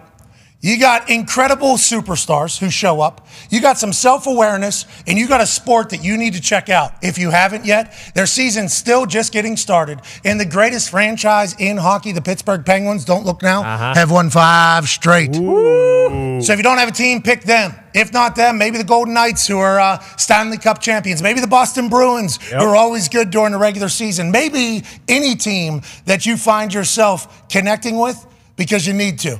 Because hockey is awesome. Thank you, hockey. Thank you, hockey. Love you, hockey. Love you. Love you, hockey. You're the best hockey. I got sick with that focus thing that happened. Yeah, that's me too. That was crazy. I wonder why it happened. Got a headache. That's because they focused in on the boys back here. And it's hard not to focus on hockey whenever it's on the screen. So I don't blame this camera, actually. This camera is actually a camera that we want. When hockey's on, it's like, oh, fuck. What's going on? It's crazy. Thank you, camera. Thank you, camera. Good job, Joining us now is a man who's going to be on camera tonight. That's right. Hell yeah. Blue eyes, blonde hair. Right. You know what I mean? Blonde hair. Oh, yeah. Jacked. Super. He's going to have 2 little bracelets. Sweet bracelets. That are sweet. Yeah. He's going to have a great tie, maybe. We'll see. And he's going to look good. And he's going to have this telestrator thing that he's going to go forward and back and forward and back. Right. He's going to explain everything for you. Ladies and gentlemen, for 28 years, this man's been the voice of college football. For the last 2 years, he's been the voice of the kickoff for every single NFL week on Thursday Night Football on Prime. Ladies and gentlemen, Kirk Herbstreit. Oh, yeah. Oh, yeah. AJ, how you feel, kid? Feel pretty good, Kirk. We're getting better. So yeah, I'm gonna be great real soon. You took a thumb, huh? Wow. Yeah, little 6-year-old, places. jabbed it. It was more the his nail too, I guess, that chunked it out. But yeah, it's done. That's not what Aaron's saying. Nope. That's not what Aaron Rodgers said. Aaron is trying to make some sex jokes that I did it somehow in there. That's fine. Either one. Aaron was just saying we got to ask questions. You go see Alice? Who took care of you? Say Cialis, the boner drug? What'd you say? Alice, Jorge's sister. Oh, no, my bad. No. I got in. Someone real What's close going right on here? Did you ever see Alice? I mean, I thought that was a funny joke. Yeah, I thought you were doing Britney Spears. If you seek Amy. Yeah, exactly. Yeah, what the hell? See you next Tuesday. I mean, I didn't know what the hell was going on right there. That's what it felt like. Yeah, a little bit, didn't it? A little bit. Are you okay? Is everything all right? Good Lord. Jeez, all riled up for the game tonight. You know Jorge, Pat. You know Jorge. He said Jorge's sister. You know Jorge. I know Jorge, yeah, but it's all You he know said. Jorge, brother. I know You Jorge. know Jorge. I've broken bread with Jorge numerous times. I love Jorge. Why don't we break that down real quick? He's a lightning rod. Jorge's entertaining. I will say that. Billy Bush stole the show that particular evening, but Jorge was certainly a close runner-up. If I had to give, Close second. Close second. Going to the people behind him. Remember, he's talking to the people behind him. Yeah, he was saying, they're telling me I'm too loud. You don't think I'm too loud, right? You're like, nah, they got a 4-year-old there. Yeah, crying. He's awesome. Jorge was a lightning rod, dude. I've never seen somebody more comfortable. Just comfortable. It was awesome. Billy Bush, though, was the guy. I mean, that was highlight of the night. Kirk Herbstreit, how you doing? Billy Bush, nice to meet you. We got a mutual friend, that sack of shit, Al Michaels and I. We golf at the Beverly Hills Golf Club. Good to see you. And I'm just like, holy shit. What a start. Little did he know you're going like this with your brain. Yeah. Well, I mean, I looked over and it was a movie. He literally came over your shoulder. Kirk Herbstreit, how you doing? Billy Bush. I'm like, Jesus Christ, where's this guy been? I didn't know he still existed. I had no idea he was still alive. And then all of a sudden, boom. I hadn't seen him since the bus. Yeah, that was the last. That was the last we all. That was the last we all saw him. He was in Vegas. We did see him still alive, but he did bring up Al Michaels. Let's talk about it. Michael Lombardi was on earlier, and he said he didn't know, whether tonight or not was a tie game for you and Al Michaels, or was it going to be a sweater, kind of dressed down super cool on Thursday night. We didn't know. I don't know if you want to give anything away, but big one tonight, AFC North battle. That should be a great game. We rocking ties tonight? What are we thinking in the booth this evening on Thursday Night Football on Prime? I believe we're going ties. You know how you were in Seattle. You know how I go with the flow, right? Oh, yeah. Go with it. Get a bag. What's in there? We're going casual. I got the perfect thing. You're carrying that 80-pound bag up all the way to the press box for you. No, we're going ties tonight. Yes. Huge. Okay, big time tie game here. We got Bengals and Ravens. What have you learned behind the scenes? Both teams coming off the loss. Chuck Pagano's been saying today that in his eyes, Cincinnati, it's like a must-win situation. They got a tough schedule coming down the line. They obviously started poorly early. And then for the Ravens, they're coming off a loss as well. Are they still as dominant as they appeared early? What do you think are the big storylines this evening, Kirk? The Ravens, I think, are as good as anybody in the league right now. Those 3 losses that they had the lead in the fourth quarter. They just couldn't close them out, including last week against the Browns. I know that this is it's amazing, and Chuck can appreciate this more than any of us, but the Ravens' consistency on that defensive side, coordinators come and go, great players come and go, and they're able to find guys that not just fit physically with what they do, but they fit the culture. The trade last year for Roquan Smith is not just a great linebacker, arguably the top middle linebacker in the league, but he's an alpha. Like he's a Ray Lewis of the current game in the way he leads and the way he communicates. I think they've given up like 15 points a game since that trade last Halloween. And it's freed up Patrick Queen to be a different guy. Kyle Hamilton in his second year, they moved him down to that nickel with that length. You saw the play he made last week against the Browns. So you look at that, where this defense is at home, at night. I mean, everything you look at favors the Ravens, prime time at night. And then here comes Joe Burrow without T. Higgins. But this is typically where Burrow, on a short week, off of a loss, you're ready to write him off. And you're thinking, without Higgins, Trenton Irwin's going to have to step up. How are they going to do it? They don't run the football particularly that well. They're dead last in the NFL. But it's just, there's something there about Burrow that when you doubt him, he steps up. So that, to me, is the one wild card. Everything favors the Ravens on paper. But number 9 in that white jersey, you just never count him out. So I'm looking forward to seeing how they get ways to get the ball to Jamar Chase. You saw Houston last week double him, try to take him out without T. Higgins to make you pay for it. It gave Tyler Boyd a huge chance. He ended up having a monster game with the exception of the drop there at the end. So he'll have to play well. Irwin will have to play well. And Joe Burrow is going to have to play out of his mind and outduel Lamar Jackson. Yeah, and those Ravens are going to be in the All Blacks. Yeah. And that stadium is awesome. Hey, that place they got good fans over there. Those fans are... Baltimore, very similar to Philadelphia, Pittsburgh, Boston. a shit-talking town. Oh, yeah. That's a shit-talking town. So whenever they get going and that in place, I couldn't even imagine when Lamar gets going in there. Yeah. We're going to have a scene tonight. You got to be pumped We could. up. Yeah, there could be a scene Yeah, tonight. yeah. We're very pumped up, and I think you're right. The picture that you're painting, I think, is dead on. From being there, I think Baltimore loves this team. They always love the team, but I think they really think this team's capable of making a pretty good run. And Lamar being back, I mean, we forget. Remember all the drama in the offseason? There was so much going on about the real possibility that they might lose him. And he obviously signs that long-term deal. At the time, it was the richest deal in the NFL. And talking to him this week, I think he's incredibly appreciative of this team that he has. I think, Todd Monken coming over from Georgia, where he won back-to-back national titles with the Dogs.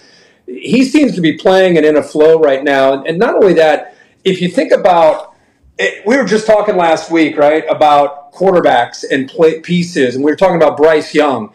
And we were saying, boy, look at the pieces that a guy like Trevor Lawrence has. Well, not only does they sign Lamar Jackson to a new deal, but you have Odell Beckham now who's getting healthy.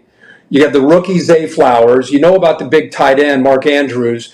And then you also have Rashad Bateman who's getting healthy. So they made a conscious effort to put pieces around him in this passing game. So even though they lead the NFL in running the football, I think with Monken, each week that passes, you're going to see him and Lamar and these new pieces around him give this a balanced offense that can be explosive both on the ground and through the air. Normally, whenever you say an offense is balanced, that means they run the ball a lot. Yeah. Now you're saying it's balanced. It's like the other way. Like, look for them to kind of open this thing up because of how Lamar's been playing. Right. Fascinating team over there. They're old school, but they're also explosive. I mean, absolutely. It's fantastic TV. Go ahead, AJ. Kirk, what's going on with Joe Burrow's wrist? Why are the Bengals deleting videos of him wearing a wrist brace or something? Hey, is that copper fit? Huh? Yeah.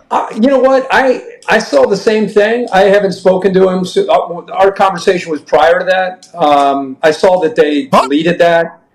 I mean, is that style? I don't know that style. I don't know what he's doing. Maybe. Delete style. Oh my God! Could you imagine if that was? Like Michael Jackson's glove. Bang the bang. Yeah. What if it was a? That doesn't look like style. That looks like a thing, doesn't it? No, you don't delete we don't style, know. Kirk. We don't. We're not doctors here. No. I mean, we're all. You know what I mean? Maybe he likes wrist guards. Yeah, we don't. Maybe he's bowling too. We talked about that earlier. Yep. We don't know if that's not. AJ, I wish I knew an answer for that now. I'll see him in pregame and find out. But obviously, don't be shaking his all I hand too know is hard. based on what you know, looking at these photos. Hey, use those big lumber and paws that you use on those kids that miss kicks. Go in there for a handshake on that hand, just to see. You know what I mean? You're gonna knock one of those kids out, Kirk. I can see it in Kirk's eyes. Kirk is getting so juiced every time that kid. You chest bumped a kid last week from behind. Like you're gonna just full clothesline somebody soon. He speared a guy. There's certain guys I really want to hit it. And then there's certain folks that just, I know they don't have a chance, and Pat's all giddy and excited about it. And I get mad about that. I want somebody to come in there and take that. What are we up to this week? 90,000 American dollars. There's a lot of people every week. Everybody's like, I want to do the kick. I want to do the kick. I'm like, it's a random pick of the people that want to do the kick. That guy felt like he could make it, didn't it? Well, he had the length. That's what worried me. I thought he was about 6'2". He's a big kid. Yeah, he was tall. I would say he was the most, like, if you're doing an assessment before the kick, I was like, okay, this kid's got a shot. The guy at Seattle who ended up hitting it on the second time, he had a look to him too. Some of them you can just tell right away, thanks for coming. Okay, we'll have a little bit. It'll be fun. And then a couple of them, it looked like whenever they say they played soccer, I'm like, okay, we got a shot here. Yeah, but you're supposed to be the guy motivating that. That's how this was supposed to go. Yeah. Remember, I was supposed to be the one, don't take my money. Herbie's going to be the one, kind of build him up a little bit. And then Herbie would say, I'm sorry, I didn't hear that. Did you say you've ever kicked anything before? No. And he looks at the camera and goes, no chance. Actually says that. He's like, well, good luck. All right. I'm like, Herbie, you're the one. You're supposed to be good cop here. Yeah. Okay, I'm supposed to be. Here, real quick, as a person who's never kicked ever in my life, yeah, I don't know if fans at home know how long that kick is. Hot Rod said he thought it was short. He said, this feels like this is about 30. This is not 33. I'm like, oh, they're cheating me? Is that what you're saying? Hot Rod, they're cheating me in this entire thing? He said. That is a bomb.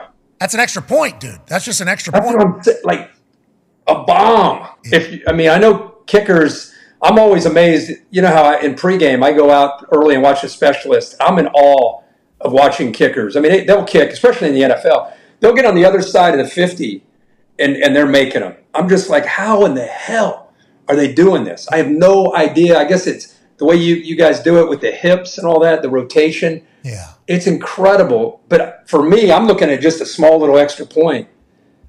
For a common person, they have no chance of making that. Okay, so tonight you got two great kickers. I think warm-up should be a show. That should be a show out there. Don't be scared to let Ben, go see some greatness. That's right. Don't be scared to let Ben go see some greatness. He's become he's a superstar. Oh my God! Wow. We got Ben on the program. We got Ben on the program. What up, Ben? Wake up! Big show tonight. Will Herbie take him on? There he is. Hey, that dog is as cool in person as everybody thinks he is. What a good boy you got. What a good boy who's getting a lot of love right now, Herbie. Getting a lot of love.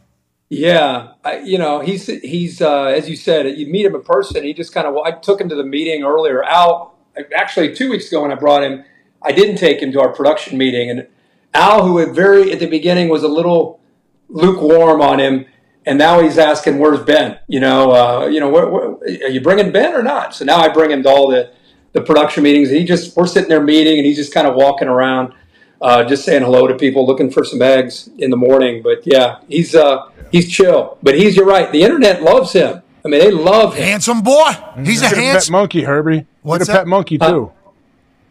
Pet monk? What? Get a pet monkey. No pet monkey. Not Ben. I would love that. Keep them young. Though once they hit puberty, they'll bite your face and genitals. Yeah, I'm not touching that. How are you going to But keep yeah, him young? there he goes right there. Harrison Berg, right? Bergville. Yeah. It's not Bergville. Cone. It's Harrison Berg. Oh, okay. Listen, I've been doing research on this place. They're about to show up for this, I think. Hey, it's about to be a big one on Saturday. They're allegedly sending messages about breaking an attendance record that I don't even know if we have an official record for at the College Game Day library or whatever. Well, I don't think that's possible. The Michael Vick era at Virginia Tech, they opened up Lane Stadium like 2000, I want to say. And they filled up the entire lower bowl of the home side of the stadium. I think they sold tickets to it. It was like 25,000 people there. For game day? Yeah, for a night game. They played Syracuse at night. Sandman. And this was at the beginning of Virginia Tech. That's a fan base. I know you're from West Virginia. I don't know if that's a rivalry for you, but that's a fan base that's incredible. It's sad that they're off the radar here these last 7-8 years, but if they ever come back, you'll love that stop. I've been to a saloon up there. I had a great time. We went to Blacksburg. They have a tailgate area where they just throw beers. It was absolutely insane, Kirk. Chaos. Yeah. Absolute chaos over there. I've never seen it. Was awesome. It was we had a and imagine Michael Vick when he got there. This is when they went from just being on the outskirts to just for the first time being, in the deep end of the pool, and they all made it all the way to the national championship that year with Vic. Yeah, it was crazy. And those highlights are still running to this day. It's a 30-year celebration of College Game Day this weekend. Honored to be a part of that. And James Madison, you got your work cut out. Sounds like. Sounds like Virginia Tech excited to get there. There's another game. It sounds like a new tradition is the take it off. We're just going to keep that. We're going to keep that rolling. I'm putting an end to it. I'm always good at just telling crowds of large people no. You know what I mean? That's something that people have said about me for a long time. This guy, really good at saying no. Mm-hmm. That's what they say. Put his fist down. Yeah, he certainly will. Mm-hmm. That's what they say about me, Kirk. It would be, I've never seen that part of you do that. Well, it's been in the garage for a couple of years. You know what I mean? Yep. It is. What am I supposed to do? What am I supposed to do there, Herbie? Honestly, what am I supposed to do there? Orso almost peeled his shirt too last week. I thought he was going there. So that's how I actually told him we need that. Hey, we need you to start doing this, so then we can just kind of. He's the shirtless one, because Coach Corso probably still pretty jocked if I had to guess. Oh yeah. Hey, there's another game happening obviously this weekend that College Game Day will not be at, but you will be. Tone has a question for you. We're not going to Corvallis? No. James I Madison. could have swore we were going to go there. Oops. Herbie. We are going to James Madison this weekend, and they're going to break the attendance record for College Game Day. Herbie, Oregon State is favored against Washington. I don't know how many people know that. A lot of people are surprised by that do know that, being an undefeated team. Do you think Oregon State does have the chance to pull off the upset? A lot of people, they talk about DJU in the big game, how, hasn't played his best in the big game. You think Oregon State has a chance here against Washington? Yeah, I'm going to stumble out to Corvallis. I'm going to make it out there. No, I thought you were doing green screen. Makes more sense. What's that? What does that even mean? What does that even mean? So that's how like soccer COVID games era. are called. Yeah, COVID era, yeah. COVID era. I think that also happens. People were so mad about us not going to Corvallis. Oh yeah, they were so. They mad. are. I don't know if they still are, telling me to go kill myself for College Game Day not going there, but Probably. they were. Well, I think it's 11. Is it 11 verse 4? Yeah, 5. 11-5. 11 verse 5. 11-5. Yeah, pretty good game. Pretty good game out there in the Pac-12. Yeah. not good enough. Yeah, normally we'd be out there. I'm not sure, but I'll be out there. They'll I'll play be again out next there. year. Don't worry about it. Saturday night. You know who does know about that point spread? Who's that? Guy by the name of Michael Penix. He at the end of our call, he's a very mild-mannered, soft-spoken front runner for the Heisman, or at least he's close to it with Bo Nix. By the way, that game is a game you guys got to take your show out to Vegas. Friday night, Pac-12 championship in Las Vegas. Take the show out there. That'd be a blast. Chris and I are going to call that if those two teams keep winning. Okay. All right. Well, happy So anyway. you'll be there. Happy you'll be there.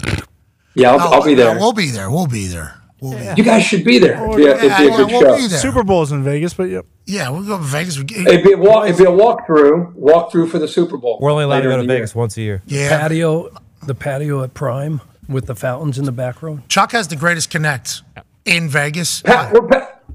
He's the one who hooked us up. Coach hooked us up We'll the time that Jorge almost got us. We'll get the patio at Prime. For the sphere deal. Yep. Yeah, The fountains in the couple back. million. Yeah, definitely what you're talking about though. The Prime thing with the fountains in the back. That was where the Kirk Herbstreit, how you doing, Billy Bush. That's where the whole thing took place. It was. Small world. I completely forgot about that. You are the plug. Anyways, you're right though. Michael Penix, what did he say? He couldn't believe that they're underdogs. He at the end, super quiet, and he's just like, Chris asked him something about being 5, and if you're undefeated, does that motivate you? Is that upset? And he said, he tried not to go there. He's like, we just got to take care of business and win games. But we feel some disrespect. He's like, we see. I mean, we're even an underdog this week. They don't think we can win this week, and I didn't even know that they were an underdog. And then one of their next players we talked to, same deal. Nobody believes in us. It's amazing how 18 to 22-year-olds, boy, they can rally around that. Like nobody believes in us. You guys doubted us. Georgia uses it, and they're like number 1 in the nation. Everyone doubts us. It's like, okay, whatever it takes, to get motivated to win games. Coach DeBoer, doing a great job out there, Coach DeBoer. He is. Dog. Yeah, the Kirk. You guys tend to forget about them on this show. I know you don't spend a lot of time talking much about He's them. been on twice. Why do you always do that? Why do you always say? I know you I don't know if it's I know you guys. I thought AJ and Tone would kind of keep you honest, on the totality of college football. I know you're focused What's more this on guy's deal? He was on the show last week, Coach DeBoer. Yeah, and we just had Cody Schrader on. What, you guys ever have him on game day? Oh, you ever have that guy on game day? Oh, I'm Don't sorry. think so. Did you? Have you? Did you have DeBoer on when you were in Seattle, or did you have him on different time? Couple times. Yeah. Actually, on the phone. Yeah, we've had him on numerous times. When you were in Bama. Wow. Suck it. Whoa. I know you guys at college football game day don't want to cover that type of stuff. We will. All the time. We'll do that Every week. Thank you. Thank you for us doing that. Thank you for us. Thank you for us doing that. Yeah. It's a little bit of a, you know what I mean? But you're right. The Washington football team's awesome. People think, them in Florida State, interesting, but I guess we'll just kind of figure it out as What if Alabama beats Georgia? Buddy.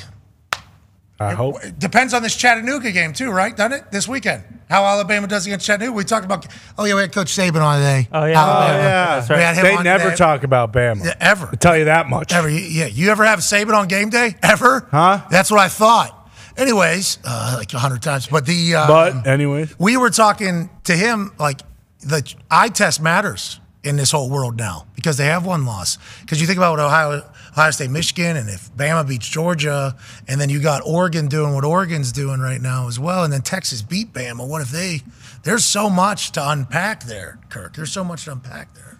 I just want to know the whole Texas, if Texas is out there as Big 12 champs and they beat Alabama, and they're kind of stumbling around, but they beat Alabama, and then Bama beats Georgia, and if Florida State runs the table, the winner of the Ohio State-Michigan game, and the Washington-Oregon winner, and that's going to be tough to unpack.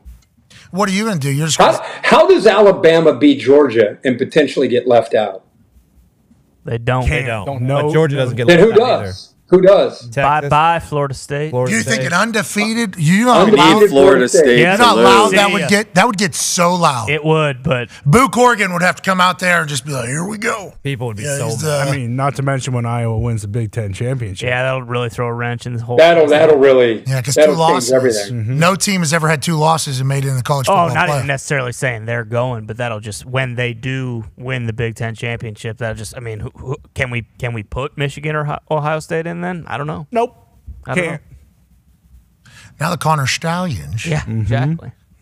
And now, Hey, Pete Thamel's still doing stuff, isn't he? He's still doing is. stuff right now. Yeah, I mean, he's obviously paying attention to what's going on with the NCAA and James Madison this weekend. But if I were Pete, I'm looking ahead to next week in Ann Arbor. I hope Pete has some riot gear for College game day because I think there's a pretty good chance, he might. I don't know. You got a couple disgruntled Michigan alumna, young kids who are still students at Michigan.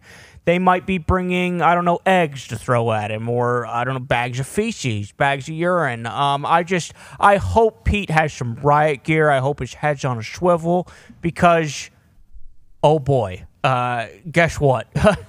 The Wolverines are going to come calling when College game day goes to Ann Arbor. Herbie, it's getting loud on the internet. I mean, Ty Pete is reporting about Real Pete, and those things are really being said on the internet. I think we should put him out there as if he's like in a war zone. Yep. You know what I mean? Like put the whole thing. Yeah, on. war correspondent here. You know when Lester Holt is live from, and they got the whole helmet gimmick. Like Michael Cole was from over there. The whole gimmick. We're talking about the whole. Put the damn bulletproof helmet, flapjack. It says press on it. Yeah, right across the front. Riot shield. That'd be awesome. Hey, Pete, what's Friday again? Like, isn't there something going down Friday? Is there? So basically, I can't remember I think the judge, Henry Allen Laudermilk, he's going to Susan or something. It was, but then they found out, hey, she's a Michigan man or Michigan woman, if you will. Jim Harbaugh will be speaking. Herbie, he said, hey, listen, I'm going to show up. And my khakis are going to be pressed, and I'm going to talk. So we'll see. I mean, again, there's talks of the TRO, which is of course in legalese a temporary restraining order. So we'll see if Michigan's going to slap an injunction. Also, rumors that he may be auditioning for a future episode of Judge Judy because we know about his proclivities for Judge Judy. So it should be an interesting day in Ann Arbor. Hey, but that's really important on Friday, actually, on whether or not Coach Harbaugh can coach on Saturday against Maryland. What's your prediction? I predict he's out Maryland and coaches Ohio State game. Yep, that's what I'm assuming as well. And I think for the Maryland game, think about this one, Herbie. John Harbaugh coaching because he's in, right? Playing. That'd be good. Perfect. Yeah. Right? How would Might that? As well. Why? Could you imagine John Harbaugh on the sideline? So cool. That would be the greatest thing for this whole story to add into. Mm-hmm. Is he came out pretty strong this week, huh? Yeah, he gave a good promo for his brother and was like, "Hey, basically the integrity of our entire family has been questioned." Is that what you heard from him? Get their dad down there too. Get Jack. Oh yeah, Jack's a dog. Classic. I mean, could he do that? Who says no? Why not? The NCAA. I think didn't they talk about early in the year when he was suspended the first three that Jack was possibly going to be the head coach and be on the sideline of those games? They had talked about that, but you'd have to ask Pete the rules of whether or not you can bring somebody off the staff in there like that. I don't know. Oh, that sounds like Herbie knows the rules. He does a lot of that, by the way. Shoot, they got 100. Herbie will do a lot Couldn't of he be that. Pete? Couldn't he be an analyst? Couldn't they hire him as an analyst? Well, it depends because as you know, Connor Stallions was an analyst, and I think that kind of set off an atom bomb, sized, issue across the entire Michigan football team. I don't know per se if they're going to be, bringing an analyst down, but yeah, Jack, who knows? Maybe him and John tag team it. We know Hawk and Animal like the Road Warriors. Imagine if they get an intro too. They come out like the Bushwhackers. Oh, make it happen. Who's got it better than us? Nobody. And then John Harbaugh runs up the score. By the way, Yep. This is for my brother. Staying on business every single time. Yeah. All right. That story's only going to continue to grow, especially with every court case that comes every single Friday. Why wouldn't that happen earlier in the week? I asked the question. He said, well, it's not easy to get in the court system. It's like, well, feels like they conveniently put it before next Saturday. So seems like something probably had to move. Oh, it's backed up for 5 days? Yeah, that's what I've heard about the court system. 5 days is what it's backed up, not like 6, 7 months, 8 months. They're able to move it. Let's move it quicker because those boys don't deserve to have this hanging over their head. No, they don't. All right, Herbie, can't wait to see you in Harrisonburg, pal. When are you getting there? I think we're leaving in the morning. All right. Hey, it's going to be awesome. We know that. It's going to be huge. Who are you picking tonight? Who you guys got across the board here? Haven't made our official picks yet. Haven't done it yet. Okay. I'll be watching. I'm torn. I want to see if anybody besides AJ is going to pick the Bengals. Well, we do know that you potentially have allegiances to Cincinnati, so watch your tone tonight, okay? Because Baltimore fans, Baltimore fans will certainly hear it through the broadcast, even though you're incredibly professional. But I'm very torn on this, to be honest with you, because of what you said about this Cincinnati Bengals team. This feels like a game in which they would show up. They've always been big-time players. Yeah. In big time, like they always have. Yeah. They rise to the occasion. They rise to the level of their opponent, I think, this Bengals team. And one thing you know for sure, Pat, is it's going to be a one-possession game. Bingo. I mean, it's whoever wins the turnover margin is going to win the game. How many times have the Bengals lost to the Ravens twice in the same year? Is it usually a 2-0 split? It depends on we're talking Joe Burrow era. I assume. Yeah, Joe Burrow. I got a Hembo What's stat. Lamar's record versus Sweet dance? 7-1. Yeah, it's pretty good. Ravens D has allowed 12 third and long conversions on 66 attempts. That's just 18% of the time. Only going to get one of those games against them, can't live there. I don't know what that means, but that's an interesting Hembo stat. Ravens have lost 7 games over the last 2 seasons in which they entered quarter 4 with a lead. That's the most in the NFL. 11 in the last 3 seasons. That's also the most in the NFL. This is nothing new about what's happening going into the 4th. So they always have a lead, it seems like. Herbie, always have it. Can they close tonight in front of their people? We shall see. We can't wait to watch it tonight in that suited and booted tie. Yeah. Let's go. What color are we going with? Blue? Going with blue? I think gray. I think gray on white with gray tie. Whoa. Whoa. Gray suit. Surprised it's not an orange suit. All right, you're the man. Ladies and gentlemen, absolute legend, father of Benny. Kirk Herbstreit. That boy Kirk. That's good street talk. That's the street talk. Yep. Whoops. All right, let's do our official picks. I'm pretty excited for this. Oh, yeah. Because I have certainly waffled a little bit. This is a hard one. Yeah, this AFC North is going to be tough, especially when it's 3.5, which is what we have to go off of here on ESPN Bet. Brand new sports book just launched when? Tuesday. Yep. At about 6 p.m. Yep. Not bad.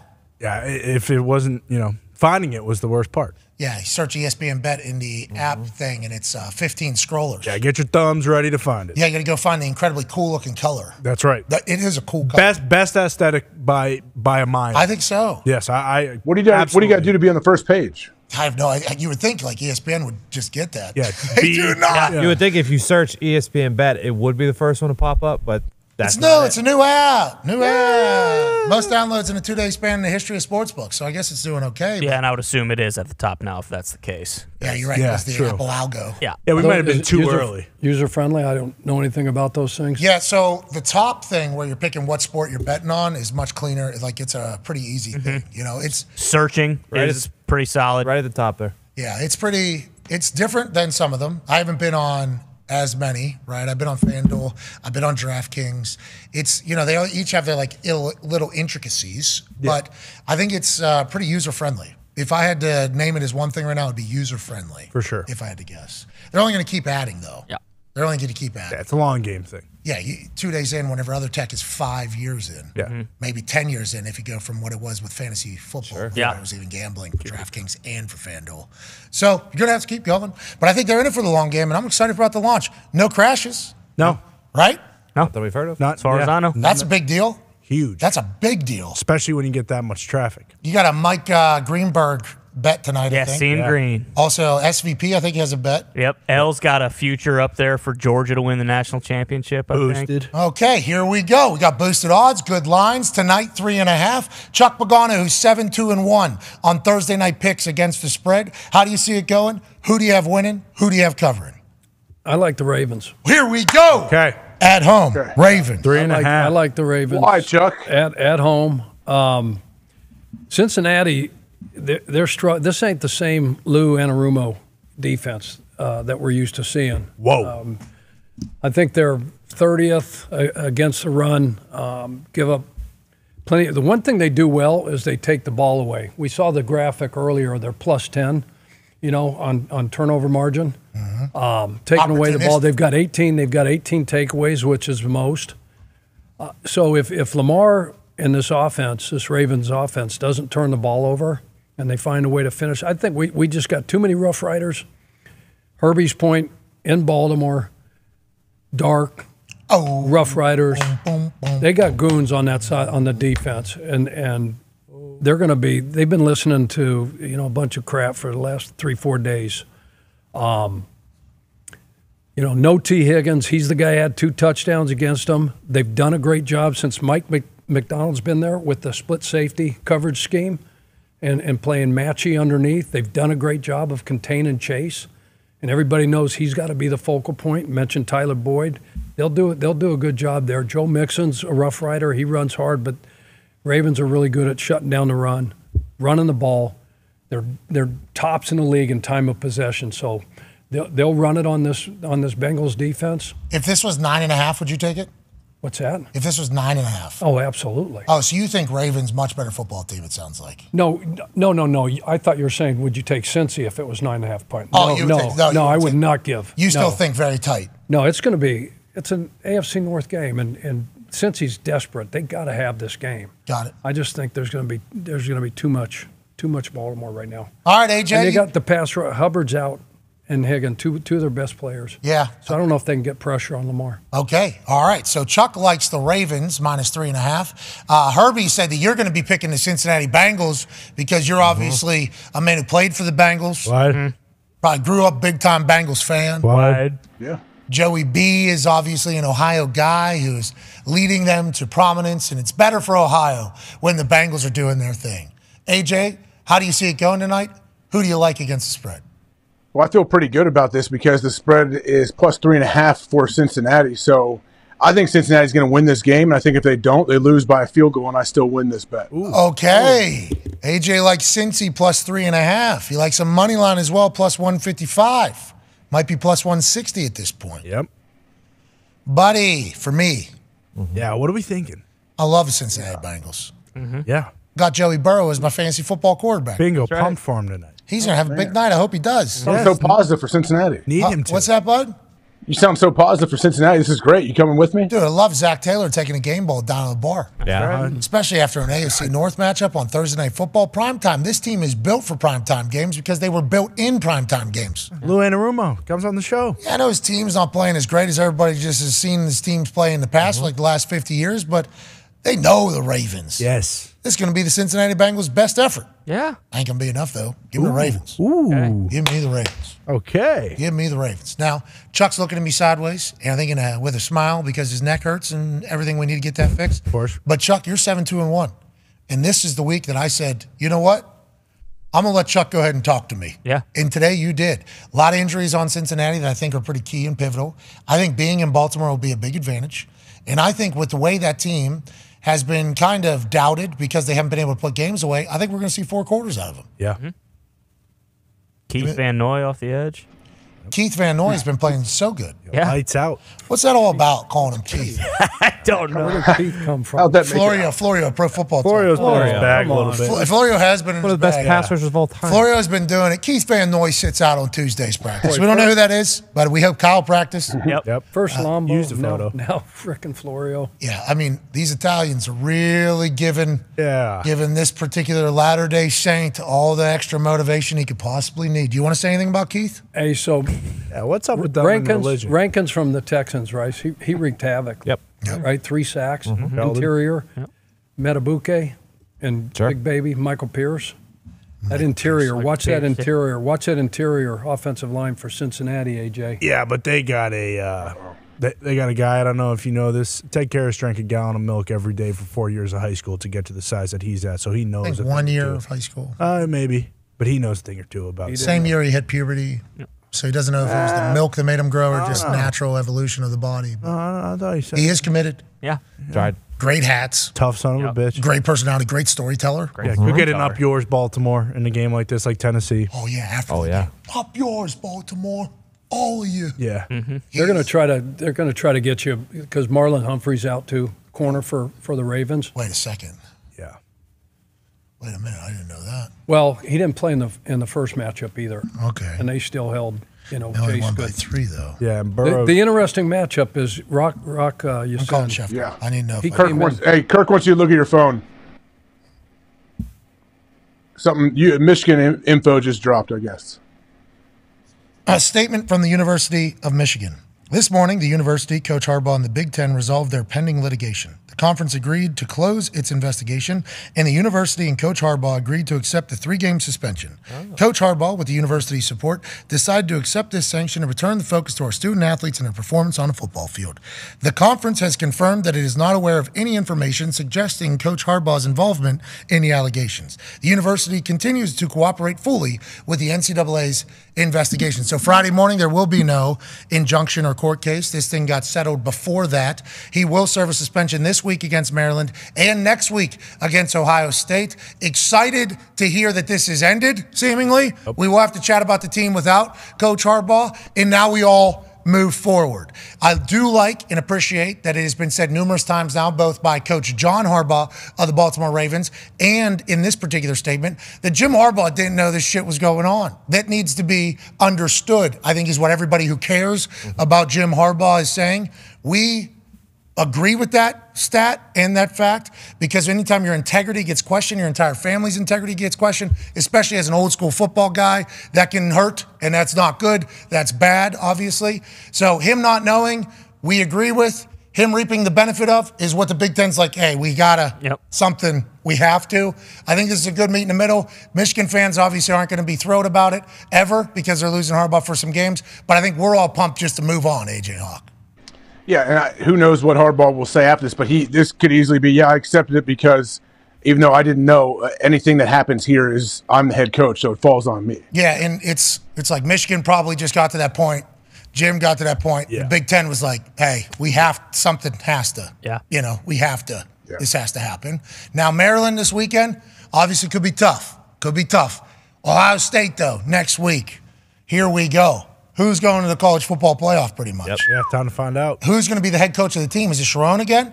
After what happened last week, they get a big-time win. Mm-hmm. They run the ball 35 straight times to close that thing out against Penn State. He obviously has the emotional interview afterwards where you can see how much it meant to him. Mm-hmm. A lot of people judge him for that, but obviously it meant a lot to him. Mm-hmm. Not a lot of people get to a point where they're crying out of happy and emotion and passion, which I guess some people certainly judged him for pretty heavily. But here we go. Now it's all over. Thank God. Yeah, thank God. Thank God. Because on Friday, us having to be like, we're waiting on a ruling. Yeah.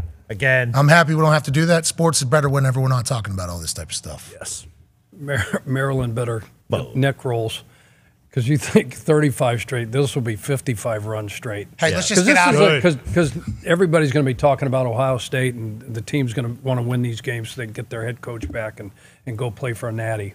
In the college football playoffs. So, but Maryland, I mean, that'll be they got to stay focused on this, but they're going to get a face full of the inside. It's inside run. It's not a bad idea though, too. Like, hey, let's just get out of here. Yeah. Let's just win this game and let's get the hell out of here. We don't have our coach, who's obviously, and you heard Desmond Howard talk about it. I was like, at least he's there during the week. He can have game plan. He can have his fingerprints still on the program. He can still motivate the guys. He can talk the night before the game. Like, he's still around.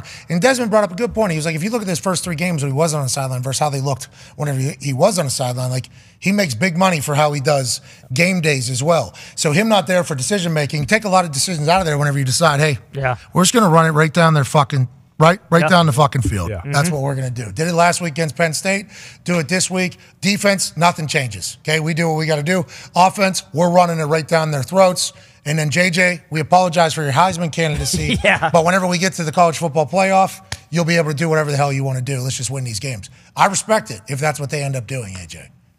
Yeah, and that's the thing. I think I mentioned on here earlier, the fact that he's able to be there during the week, that's when all the game planning goes on, and he's not the direct offense or defensive play caller on game day, too. So there's not you don't have to shuffle that many things. Yeah, but there's a chance he says, hey, I like what we're doing when we're doing this. Oh, for sure. It's definitely going to have an impact, no question. But if he was like the offensive play caller, then you really got to panic because if you don't have somebody next in line. Him sitting at home, watching it unfold, how he didn't expect it to unfold. Like, can I text? How do I get my messaging? Yeah. Is he allowed to text? I don't know. No way. There's no way he's allowed to contact anybody on the sideline. Couldn't he just dress up? What if he flew a plane that had a message? That'd be smart. Yeah.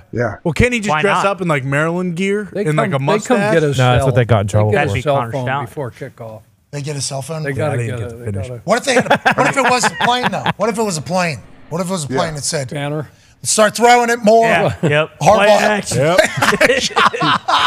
He was sitting in an FBO. Yep. Like right next to it, just different messages to the plane company to fly it up behind it. Every quarter, there's a new plane flying over top of the message. Who's that coming from? Throw the ball more. Put more tight ends in the game. We need a little bit. Oh, I don't want to waste the ball here for you, Chuck. Holy shit. Here we go. What was I about to do? I was about to just... I was about to waste an opportunity. Yeah, when you're talking about throwing the pigs. Is he throwing him with his neck? What are you doing? Yeah, your neck. Are you able to throw a football? Ooh. No. Oh, you see that? Yeah. You want to putt? You want to putt? Which one's worse? You want to throw? Okay. I'll throw it on that side over there. Yeah. All right. He's questionable. Oh, no. That's He's questionable right now. You okay? Flu game. Don't let your shoulder fall apart. Couldn't hear you. I can't hear what you said, Chuck. I can't hear you, Chuck. Yeah, I know. This is going to strain his neck. Yeah, I know. We're going to screw him if we make him poke him in his eye. Brownie. That's what Brownie did. Poke him in the eye. All right, here we go. Bad on, neck Chuck. and all.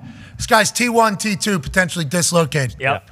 You know why? Because he ran his skull into people's faces in an attempt to get his face through the other person's asshole. That's right. That's how much you wanted to lay the wood, old school football. Hell yeah. 36 years coaching football, 18 in the college, 18 in the NFL. If you can throw this ball in with your bad neck, we'll give 30 people $500. Wow. All they'll have to do is retweet this post, say something nice to somebody, and put the easiest way to pay them. Now, this is not going to be an easy task, Chuck. It's a tough throw. Yeah, it is. This thing's good 20, 25 yards. Oh, yeah. You got to be pinpoint accurate. You got to have the strength. Oh, shit. Yeah, that was the one. Yeah, it was good. Good throw. You got it. Ladies and gentlemen, with a bad neck, Chuck Pagano will attempt to win 30 people $500. All he's got to do is bury that football. That was a rope. Oh, my God. Is that in? It went through the net. He's throwing the ball really well right now. Tore the net off the hoop. Ladies and gentlemen, this is Coach Chuck Pagano. He coached football for 36 years, didn't he? Yeah. 18 in college, 18 in the NFL. Oh, he's going with the dart method. No touch today, huh? Yeah, what's going on? I mean, come Gotta on. get it over harder. the linebacker. No Gotta get it over the excuses. linebacker. The rotation is harder to. Ladies and gentlemen, Coach Chuck Pagano here is a man who is, whoa, giving a large portion of his life to football. Yeah. And with one football toss today, he can change 30 people's lives right here before the holiday. Unbelievable. If Chuck puts that ball into that hoop with that bad neck, we'll give 30 people $500. All you got to do is retweet this post, say something nice to somebody, and put the easiest way to pay you. Once Chuck makes this, we will celebrate. Right in the bonus corner. ball. Bonus ball, Chuck. It's gone. It's gone. There's a little Alabama football right there. Bama ball. Calibrate it. Ty. No, this one doesn't. Bama ball have the doesn't need to dorsal. be calibrated. It's a little flat, too. It's a little small. With this Bama ball on this Coach Saban Thursday, November 16th, if Chuck's able to put this into the hoop, we'll give 40 people $500. All you have to yell.